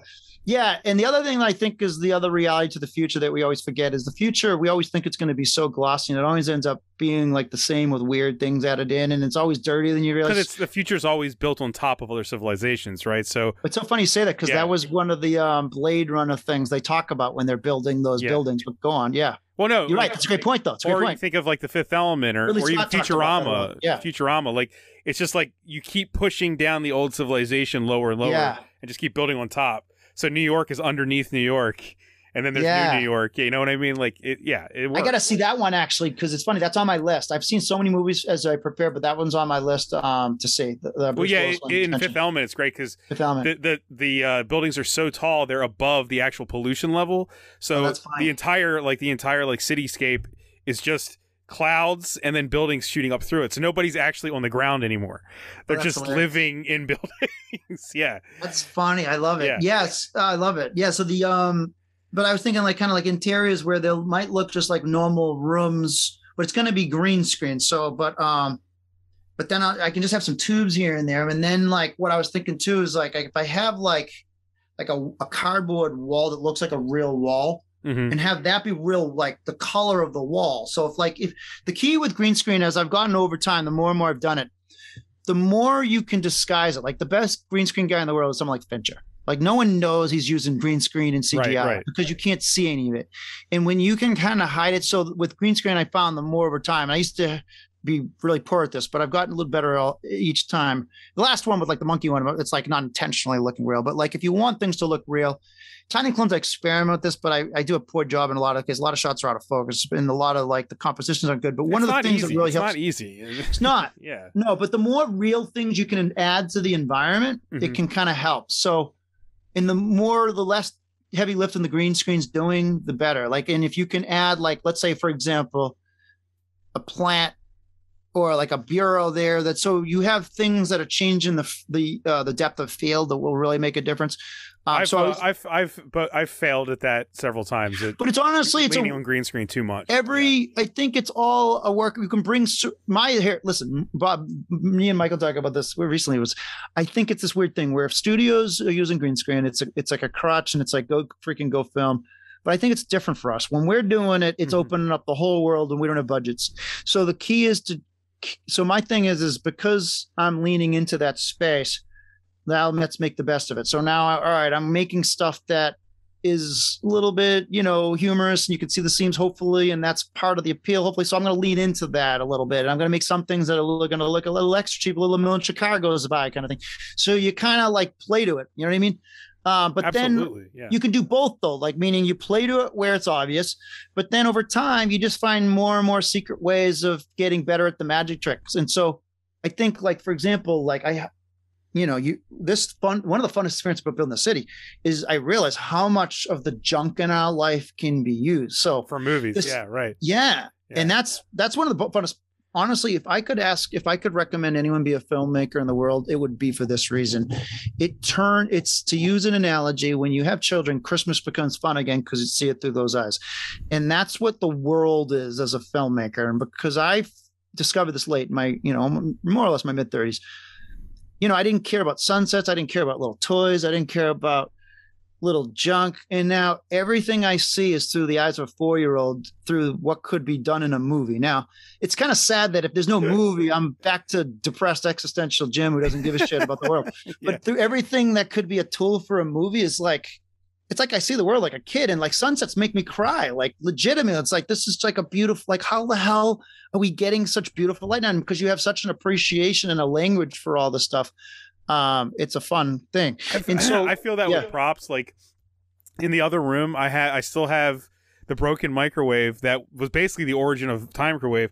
I have a broken toaster that I haven't thrown away because I'm like, I should make more appliance movies. Maybe I have a bunch of weird ass Halloween costumes my friends wanted to throw out, and I was like, no, I can maybe repurpose them. But now they're just, the stuff piles up because I'm like, I could use it one day. This thing could be beautiful in a different light, and now you got to be careful because then you start becoming a hoarder. I know. Well, you're right about that, because you do become a hoarder. It's funny you say that. Yeah, because there's so many stupid toys that the kids are done with that I'm like, well, I can maybe use that. So I bring up like kind of all that stuff because I have the junk theme. So we get this, my TV went. So we got a new TV, and is this big board that's really hard.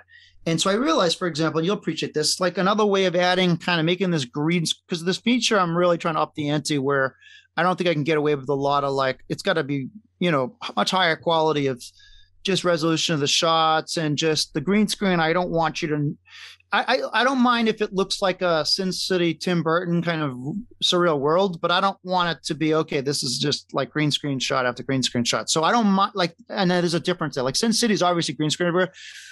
But I think that's a really great example of, you just feel like you're in another world, and you're not thinking about the green screen in a movie like that. It's obvious green screen, but you're not thinking about it. Same thing with like a lot of the early Tim Burton stuff, where a way I think of doing that is you add physical elements to the set. So one of the ways I figured to do that is, like, for example, if I have a big board now, and then I have different wallpapers, I can have that be like one of my walls. So to my right, if I have a wall that has, or like the colors of the background of that interior, and then a big kind of tube around my neck to steal from Brazil, as I'm admitting on the program tonight, I'm willfully stealing from. It's okay. I think also, like, Terry Gilliam is like half canceled, so you're allowed to steal from him now. Oh yeah, well, because of his stuff. What was it? He was he was I think he defended J.K. Rowling or something. I actually don't know, but it had to do with him defending her or Dave Chappelle or something like that. So you can steal from him. What I'm saying is, just steal. It's fine. Yeah, he's now stealable. You can just make time bandits too. Go ahead. Yeah, it's these. What I pray is that I don't become one of the.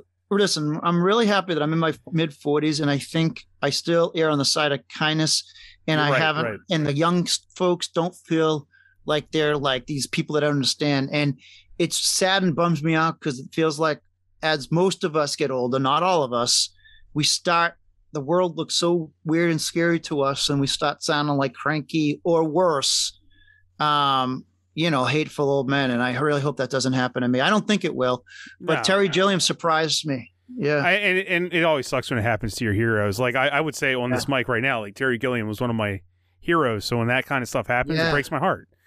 When I hear him say stuff like that, it truly breaks my heart, but they say, kill all your heroes, or, like, what? I'm not trying to defend him, because what I'm going to say right now is, I want to acknowledge I don't know what he said. So just what I say right now, just remember that. Mm-hmm. But because like, meaning if it could be, really nasty. It could be really bad. Yeah. I don't know. Then you're not going to hear me defend him. I honestly only said it because I saw two people on my timeline say, fuck Terry Gilliam. Yeah. So I only know that people are saying that. I didn't actually look up what happened. So I don't know what he said. All I'm going to say is, I do find that most of the people who are saying nasty, negative people about whoever it is, and I hope I'm right about this in his case, they don't know any folks like that. And if he had friends and family who were trans, I just am very confident he would not be that. Listen, I don't know what he said. I just have a real hunch, because like everything else in life, the most nasty people, whatever the minority is, they tend to not know any. That's usually what I find in common. Like they don't, the people that have the biggest problem with blacks, they usually don't know any black people. The people that have the biggest misunderstanding of trans folks have never met a trans person. Same goes for gay folks. And the sadder part is, some people do know those folks and they're nasty, but like oftentimes, and I'm not defending guys like Gilliam and J.K. Rowling by this, but it's just, it's a common denominator. It's the ignorance, you know? No, it's the ignorance. And I don't disagree with you, but it's also disappointing. It's very disappointing. When they're your heroes, when they're your heroes, and you're just like, oh man, like, yeah, like when you, it also feels like a betrayal on your half because you're like, I looked up to you my entire life, and just now you're saying this. You couldn't have warned me 30 years ago. You know what I mean? Like, it really puts a stamp on stuff. Yeah, it's a bummer. Yeah. It sucks. Yeah, it happens a lot with heroes, though. You know what I mean? You just find out things about them that you know, like I'm a huge Beatles fan, and like it can get complicated with like John Lennon, some of his stuff, you know. No, that's rough. Yeah, I used to be a really big fan of Woody Allen till you know, but I still, you know, I like his output of films. I'm not saying I can watch them anymore. I haven't watched them a ton, but like it's very complicated. But I think as a filmmaker, he's phenomenal. If you met me 3 years ago, I would have told you Louis C.K. was my favorite stand-up comedian. He's a great example. He was, and it's just funny as anyone. Yeah, it's all just is very disappointing, and you know, I leave that kind of stuff behind. Like I don't listen to Louis anymore and stuff, but I was a super fan at one point, and then you know, it just that stuff changes. I'm not going to bring up anyone in particular, but I do wonder if I don't know. I think these are really important conversations. I think there are folks that I think you know, I think I guess I don't want to bring up anyone in particular, but some of I'm not gonna go. I think sometimes I wonder if it's hard to talk about. It is very hard, especially because I don't want sometimes when you and I honestly Louis, really, that one really hurts because he really, it was such a disappointing for him to hear that stuff. Saying he's a bad comedian isn't true. He is a good comedian. He's a great comedian, but in his case, it was like people, you know, defended, but he obviously he was in a position of power, right? And he took advantage of that, and you can't defend that. You know, I think there was a road to redemption for him that he flubbed. Yeah. Well, the thing the kind of area I was afraid to dance in was basically, I do sometimes wonder is there a time, and I didn't want to use him as an example because it almost makes it seem like I'm making his case, but whether it's, you know, I'm not even saying like 6 months, whether it's 20 years, 10, whatever, is like, can people be redeemed? And independent of any of the people we're talking about, and some of these things. I think it depends on what happened. Yes, I agree with you. Like, I think. And if they show forgiveness, Golly Kim hasn't shown any. He has really been kind of a whatever about it. Like almost unapologetic about it, you know? He's done jokes about it. Yeah, exactly. I think he's not an example I'm referring to, but you know. Once again, I'm remarking this from like I'm a 39-year-old white straight guy. 1,000%. Right. Like from the discourse I see online about like Dave Chappelle could grow into realizing what he did wrong. He could actually, I think most people are just super disappointed in him. It's not like they're I don't see anyone saying like he's dead to me or stuff. They're like, how could you do this, man? Like you're like the GOAT. What are you doing? Yeah. Like you're ruining it. Like I tried to watch it. Yeah. I tried to watch it and I was like, cause I'm kind of like a, you know, there was an old part of me that used to be a little bit of a troll. I wasn't like ever about sensitivity of people's feelings. And I was never that type of troll, but a part of me was going it's part of history too. You want to watch what happened, right? It's like, I wanted to watch it and see like how I would, as a straight, you know, white guy, if it would come across. And what I was honestly kind of shocked by was it felt like so little of him that I feel like I just turned it off because it felt like it was he was so obsessed with, almost felt like he was wronged by the gay. He's been his whole life. He's been wronged by the gay community and the trans community. It's almost like he feels like he was like the victim in this whole thing. And it's like, I stopped watching because like, is this just like him? Is this what the whole special is about? Because it felt like it was. It's like 70% of it is him talking about. It was like, this is like what it's like. It's honestly, you would think like that community had been going after him his whole career and like been persecuting him. And I was like, this is kind of just messed up. And again, to your point, he's, you know, arguably the GOAT. And I do think people evolve though. I think that's what I think in 5 to 10 years, he could come back in a way. But he didn't you know, what he did is different than like, he said something. What Louis C.K. is that's what I was trying to say is like, there's no redemption for Bill Cosby ever. He is he's gone and he will always be gone and he should always be gone. I agree. Dave Chappelle, that's a different category. He can still like kind of realize what the problem is and probably why I think that's important is I do think there's a lot of knucklehead young guys who if we are of the perspective of it is over for Chappelle, the way they see it as well as that means you think I'm over too. And because there are a lot of these people we do need to change. And like, I'm not making the case for the Cosbys or the Louis of the world, but the Chappelles who said something, I'm not making the case, now's the time to say but like for those who maybe said something, they can move on and they can become better. I think, there's room for forgiveness for those folks if they do really change. Yeah, I think Chappelle's a smart enough guy. I bet he's going to meet some trans folks. He's going to have a change of perspective. Maybe I'm wrong. I'm wrong. Yeah, I mean, there should be a separation between some things, right? Like, I never thought we'd get our conversation here, but like people that did things versus just said something, that is a difference. And I think that online, that difference tends to get blurred. And it's like, hey, wait, they just said something. And it is let's not very throw them powerful. Into a pit, right? There's a lot of trans suicides that are a result Absolutely of what people powerful. say. And I know you're not downplaying it, but like it's complicated. It's very complicated. And like you made the point earlier, it's like, this is the thing that drives me crazy. Like, hopefully none of us have sounded like this, but like you'll hear, there's nothing worse than a white dude telling folks how their experience has been, like what they have or haven't experienced in their lives. So, if people like just get real trauma from just hearing these jokes, who the hell am I to like say, all right, we can move on and he can move on. It's easy for me to say because I get really uncomfortable, but it's not me they're attacking. And I don't have a ton of friends. I have trans friends, but it's not like it's my children. And it's not, you know what I mean? And like when it's just like folks who are very sensitive about the R word, when it's someone in their life that's important to them and they see what happens to them when they hear that word, I get why they freaking want to go after everyone. I get it. And it's like, it's easy for someone else to say, whatever. It's the R word. We used to say that why everyone's being so sensitive until you live like a pure soul who, right. Yeah, man. And they're just like the kindest person in the world. And you see them just devastated and like, I'll go to war freaking for that kid too. You know what I mean? But like, I have to live in a world. I mean, selfishly, I have to live in a world where there's redemption for people who said the wrong things. Because I think redemption's important in general. If you recorded me in high school, I would not be okay with things that I said in high school. You know what I mean? Yeah. The truth is, I said I called everything gay. I'm not proud of that. That is not okay. It was used in a different context, not to defend it, but it was part of our language. But I'm not proud of it. Way. Yeah, I'm not proud of it the way I used it for years. And I gotta believe that I've grown as a person, and I don't say that anymore. I don't say the R word anymore. I said the R word constantly. Yeah. Back then, I totally get it. Yeah. Yeah. Like you watch movies back then, and like the movies we watch, they say those words like casually.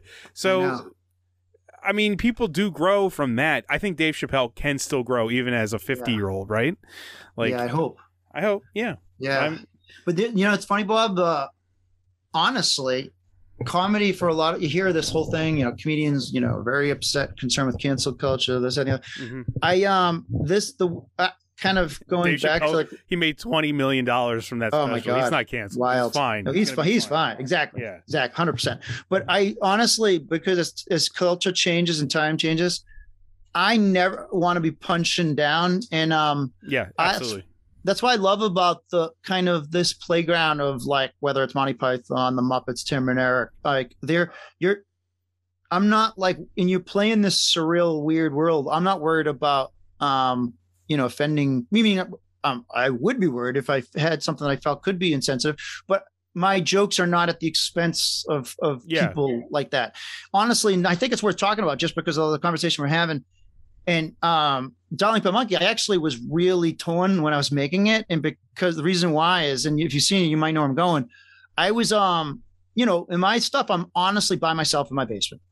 And I schedule. I feel that. You get it. And I play so many roles and I do so many things, frankly, because I'm the easiest person to schedule. It's so easy to coordinate my schedule myself.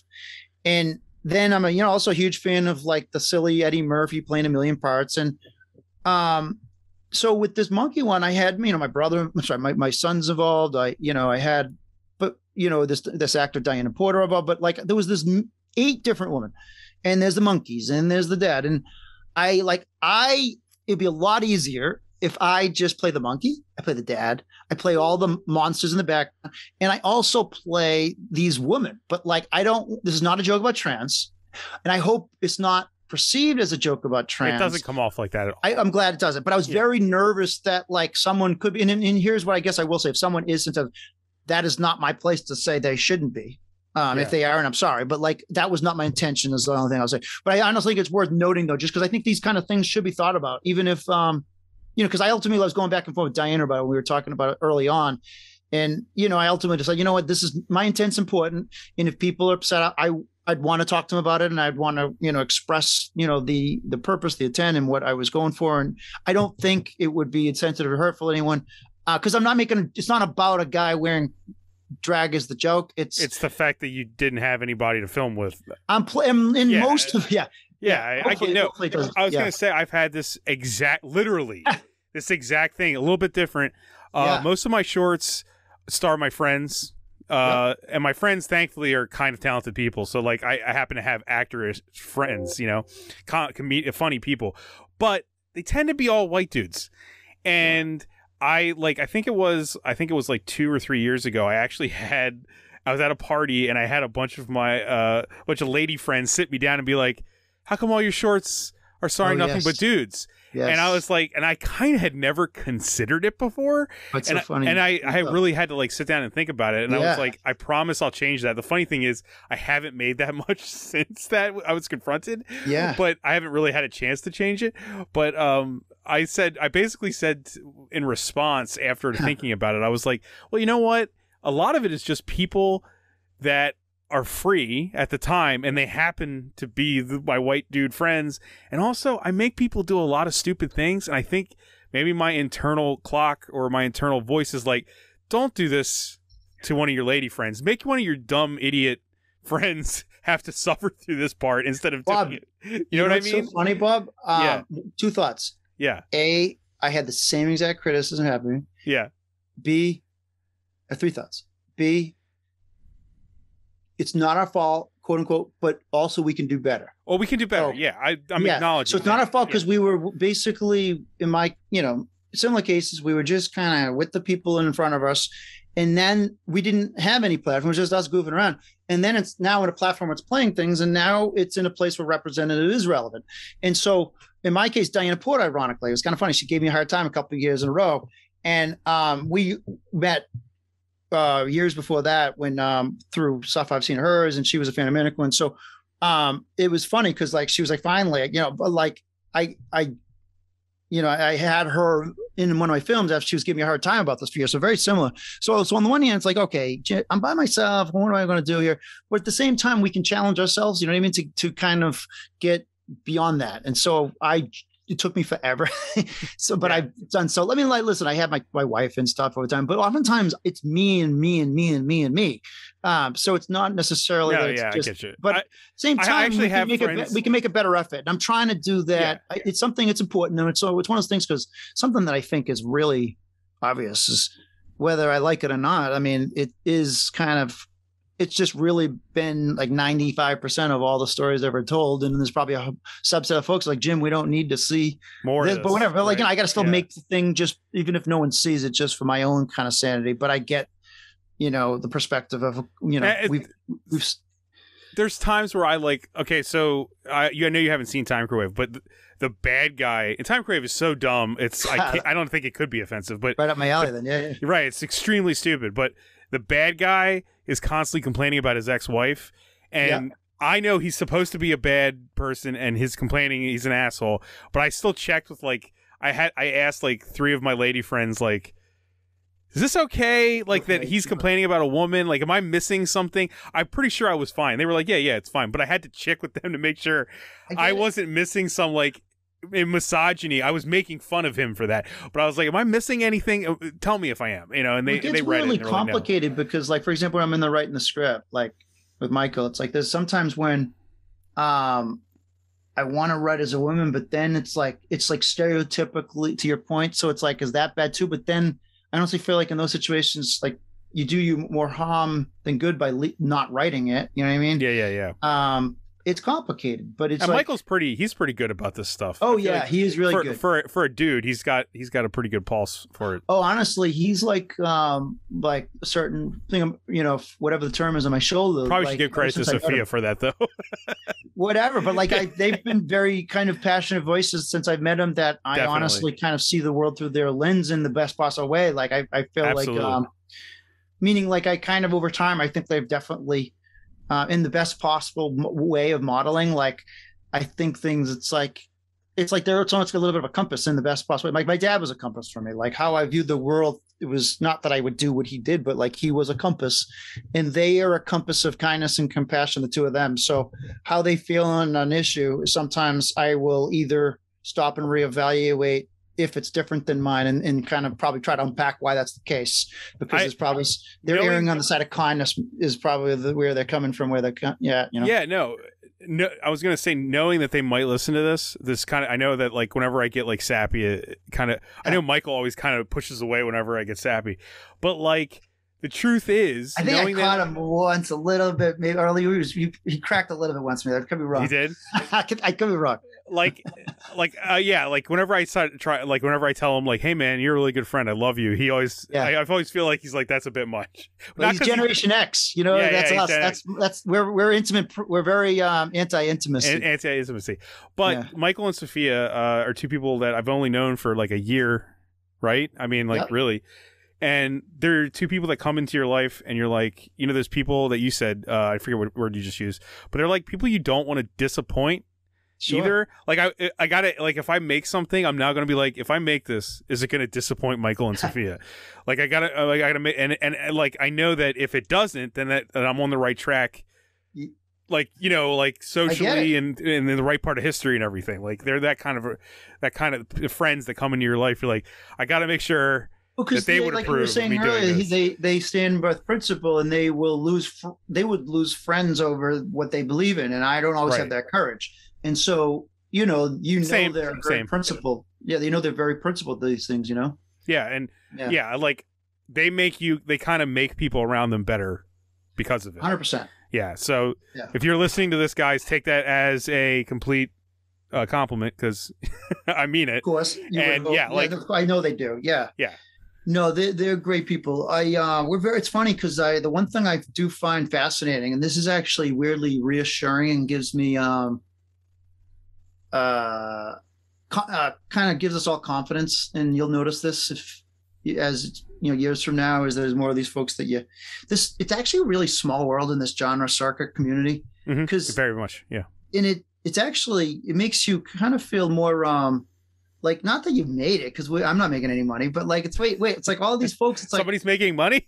What? Yeah, I mean I'm not making, but like at least like I feel like we're like, I don't know. It's just like the stuff that all these folks are doing that are friends of mine are really cool stuff. And it's really playing in cool areas. And I think it's something to do with just, if you just hang out long enough, there's not a lot, all the folks that are doing it still, there's a little bit of that. You kind of get to know who everybody is. And I think it's one of those things that also kind of, it weeds out assholes, because it's such a collaborative media. The assholes just kind of get shunned or ignored, or they just kind of don't stick around, because you can't really, you just don't survive as an asshole in this space. So I think the folks that make the nice people, with very few exceptions, and it's a much smaller world than you realize, Yeah, no, I agree. And I'm, like I said, I don't know how long you've kind of been embroiled in that world. I kind of got with it because of, I think Sick and Wrong pulled me into the initial outer really circle. Yeah, Steven's the best when it comes to... He creates communities. He's like one of the guys. He's like a master at that. Yeah, he brings people together. Steven. I love Steven too, even when he gets mad at me. Has he gotten mad at you? I annoy the shit out of him all the time. That's funny. I always just thought that was his personality. When I do it with him, I always just think it's like it's a role he's playing. But maybe that it's different with you. No. I think Steven, if you're listening, I don't know if I'll ever listen to this. I think that online, I'm just like a slight bit too silly for him. In person, we seem to click way better. But I don't know. Maybe I'm just reading him wrong. But Steven knows I love him. I talk to him almost every day. I get the sense that he's a curmudgeon. He's a lovable man, and he brings people together. And I feel like getting into Sick and Wrong was this beginning, and then I got into Genre Blast. That's awesome. And through Genre Blast and Sick and Wrong, I met all these amazing people, and now I feel like to Boston Underground. I don't think I did. I probably should. This year. I don't know if I have anything that qualifies. Well, I mean, maybe Jenkins does. What about the ones you've played? If it made they might be too old. They might be too old. How old is the most recent one? Jenkins and beyond that? Probably 3 years, 4 years. Yeah, I don't know. I can check. I can look on Film Freeway. I made Manicorn in 2013, and my very first film festival was 2015 with Manicorn. Time Wave is 2018. So yeah, you can submit that one. Yeah. I could. I'll try. Or they might reject me. It's a big festival. It's a little pricey because of a big festival, but it's a great one. It's my favorite. You know, I say favorite, meaning I usually only go to the ones in Massachusetts because of just restrictions. So there's a million. Genre Blast is 2 hours from me, a drive. So so I've never got to a Sick and Wrong yet. It was neither have I. And Steven's. I know Steven's mad at me about that. I'm gonna go. I've actually met Steven for the first time this summer when we went to Disney World as a family. Yeah. No, he mentioned that. Yeah, I think you guys took a picture, right? We did. Yeah. It'd be my dream was to that was the only downside of just the downside. There was only one downside of the pandemic. I almost said out loud. Did you almost hear me say that? I almost said the downside of the pandemic. Yeah. Like I can't even get it out. It's so stupid. What a slip of the tongue. Holy shit. One of the many downsides. 19 months, man. Yeah. This was a real crazy arrogant thing, and I want to emphasize this wasn't coming from a place of arrogance, but for whatever reason I got in my head, I don't know why I thought this, but like I didn't want to go to Fantasia in person until I had a film play there, but I didn't know if I'd ever get a film in. I didn't think I'd ever get a film in, but I kind of had that in my head weirdly. I don't know why. So I submitted every year, and then Darling Monkey got in, but then it wasn't in person, so that was the year I would have went. But that's like I'd love to go to that one in person. That would be a dream. I gotta say, man, like that's one of my. I have a goal list. Yeah, that was on still. Yeah, and Fantasia's on there, which I haven't been in Fantasia. So you've actually been in one of my festivals where I'm like, it was a dream come true. Yeah, last year. Yeah, and I've had many rejected there, and my newest one, and I was saying, it didn't bother me because it's so personal, and I'm over that. Right. But my newest got rejected, so I don't take it for granted. You know what I mean? By any means, and it's And honestly, it's the weird thing too. That I think for the rest of my life, though, if I never get anything in, I think I'll never be bitter just because I had to play there once. You know? Yeah. No. I mean, I have slowly checked off most of the festivals I've wanted. That's awesome. That I care about, and they're all pretty small. Genre Blast is a great one. I haven't gotten in there. I think I've submitted a couple times. I've never gotten in there. That's a great one. No, it's a great one, and at this point, I feel like it's I'm so close to it because I just love everyone that's like. Where's that one? That's in Winchester, Virginia, at Alma Draft House. They hold it. Oh, that's cool. Yeah, no, it's a really great venue, and Nathan is amazing. So is Chad, and that's where I met Michael and Sophia for the first time. And I said like one sentence to Michael, not knowing that one day we would actually start talking and then make a movie. You know what I mean? Like, had no clue. But I've met other friends there, and that's the first time I met Steven in person.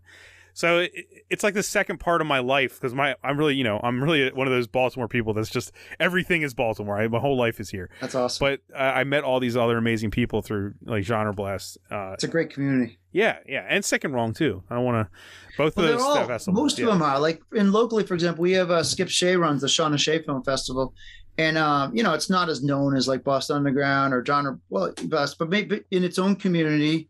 Because it's not a specific genre, but like it's one of the coolest. It brings in all the genres of New England, and it's like an annual event. It's one of my highlights of the year. So you know what I mean. Different festivals bring different things to the table. You know what I mean, and they're all. It's so vital these days because of everything's gone online. To have where it's so rare we even get to watch movies with each other. To have these communities is huge. You know. Yeah, and honestly, it's I hate saying this, but it's one of the things keeping me on Facebook. I think because. I was thinking about leaving Facebook, but then I met all these amazing people who are only on Facebook. And so I'm like, I would lose all these new amazing connections if I leave the actual platform, and I don't want to do that. I get it. You know, and it sucks because I kind of want to leave the thing that destroyed Western civilization, but now now I'm stuck on there. It's weird, isn't it? Yeah, you just don't want to lose all those connections, right? It's important. You like those people, and those people. It's not just about connections. I shouldn't say it sounds hollow. It's honestly that I really love the people I met. Well, because when you leave, you're actually, there's people like you and I, for example, we know each other there. And it's like when people say I'm getting on Facebook, then all of a sudden they're just walking away from a lot of those relationships where they're only happening there. You know what I mean? Yeah, the truth is, like, if I left Facebook, when's the next time you would ever see me exist? I mean, now that you and I connected, it we could connect different ways. Yeah. But like, but on the average, if we didn't do this, and the average would be gone. It would be gone. It'd be like, I might see you at a festival or through Michael and Sophia, or if you needed something, you're like, hey, Bob, can you do this? That'd be it. Yeah. I like having people in my life on a basis. Oh, totally. I'm used to it, and maybe that's what's not healthy, though. Maybe we all should be separate, not see each other every day. Well, I think like everything is balance. I think if you're only on there, that's not healthy. But I think it's pen pals back in the day it's like its own form of that. It's just a question of like balance. If you're on too much, it's too much. Right. But having an outlet to stay in touch with these folks and to be, thank God, man. Like if we didn't have that, like I don't even know.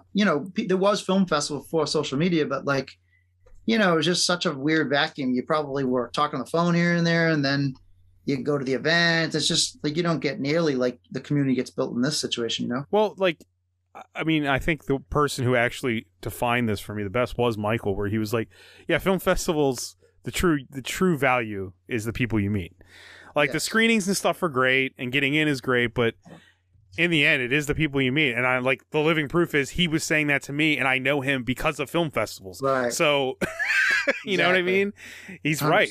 Yeah. Like, and it's not so much the awards or anything. It's just I kind of like being around my people.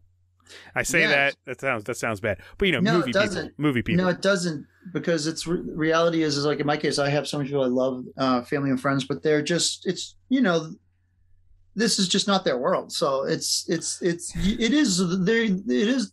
that is a weird thing when you go to all the other genres.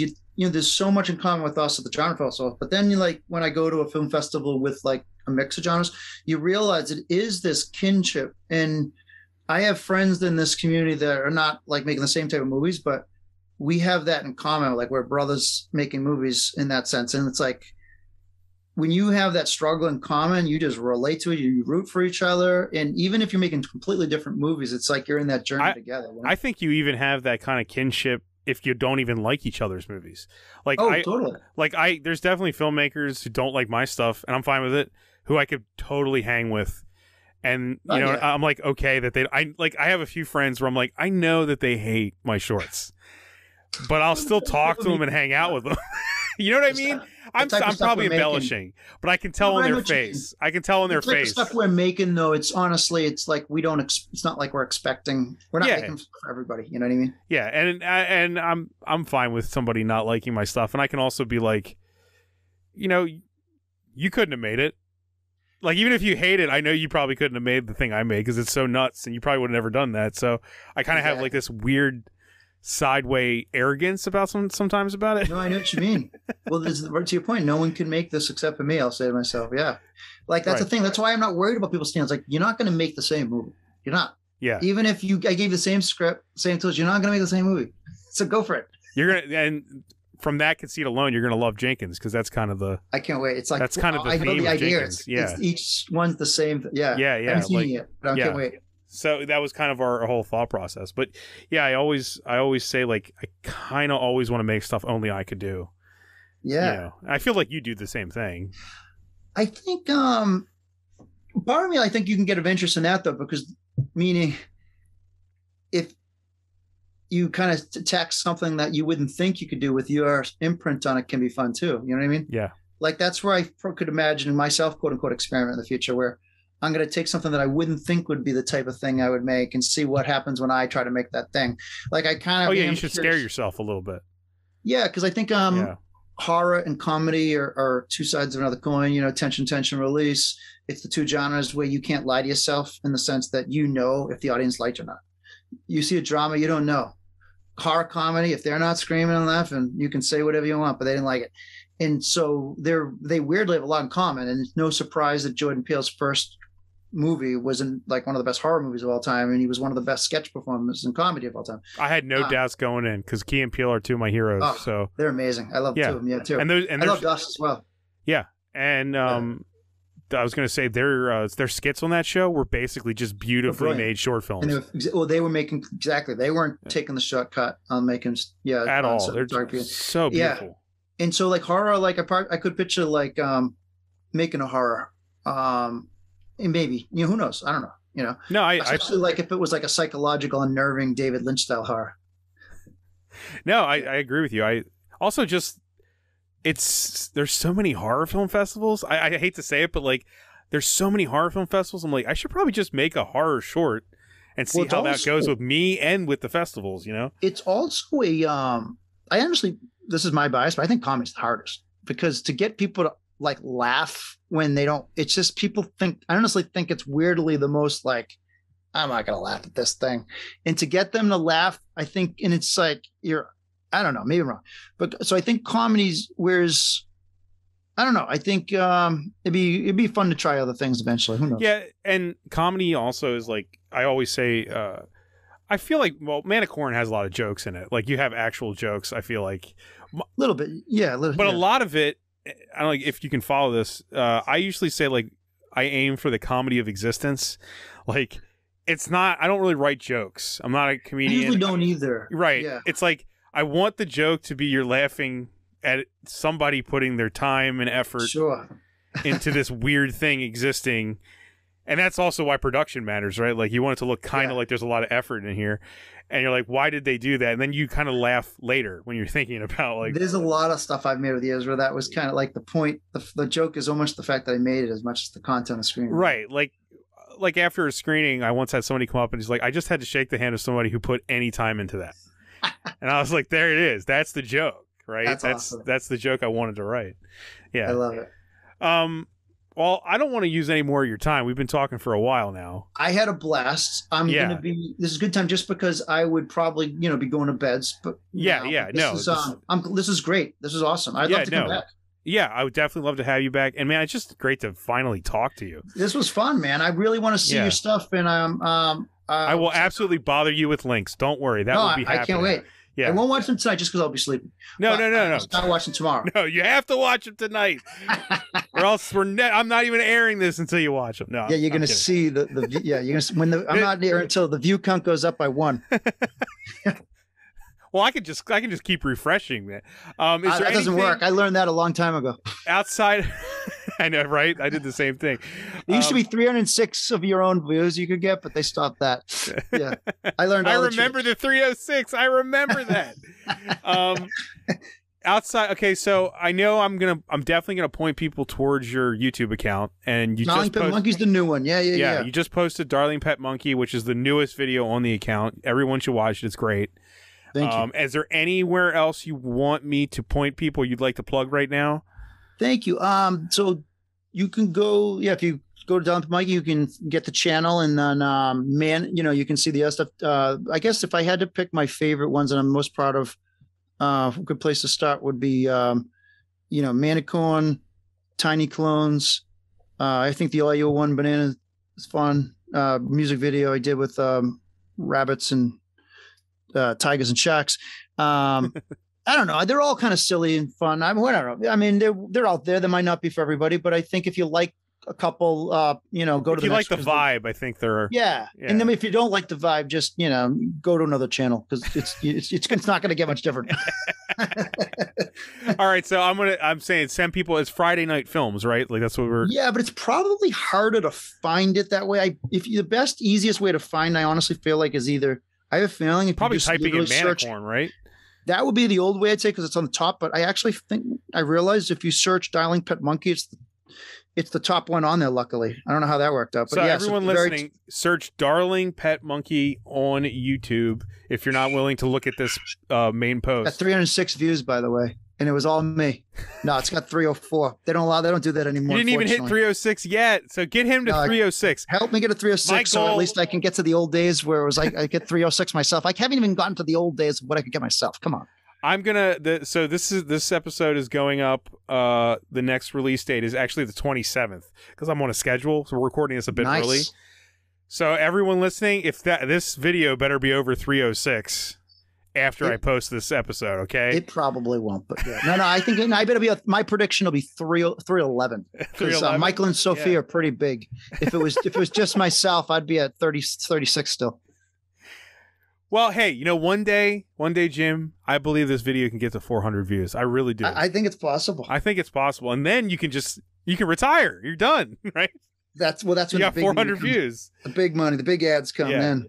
But in all seriousness, thank you so much for doing this. I'm so happy that you asked to do this because you're on my list. Blast. So I didn't have to message you. You asked me. I was excited. Thank you, man. And I'm looking forward to seeing your stuff. I've always enjoyed our conversations, and I've been looking forward to being on and seeing your stuff for sure. Oh yeah, I will send you some dumb stuff that I've made. I can't wait. That's my specialty. All right, man. It was good talking. See you awesome, later. Bob. Thanks again, man. Looking forward to meeting in person.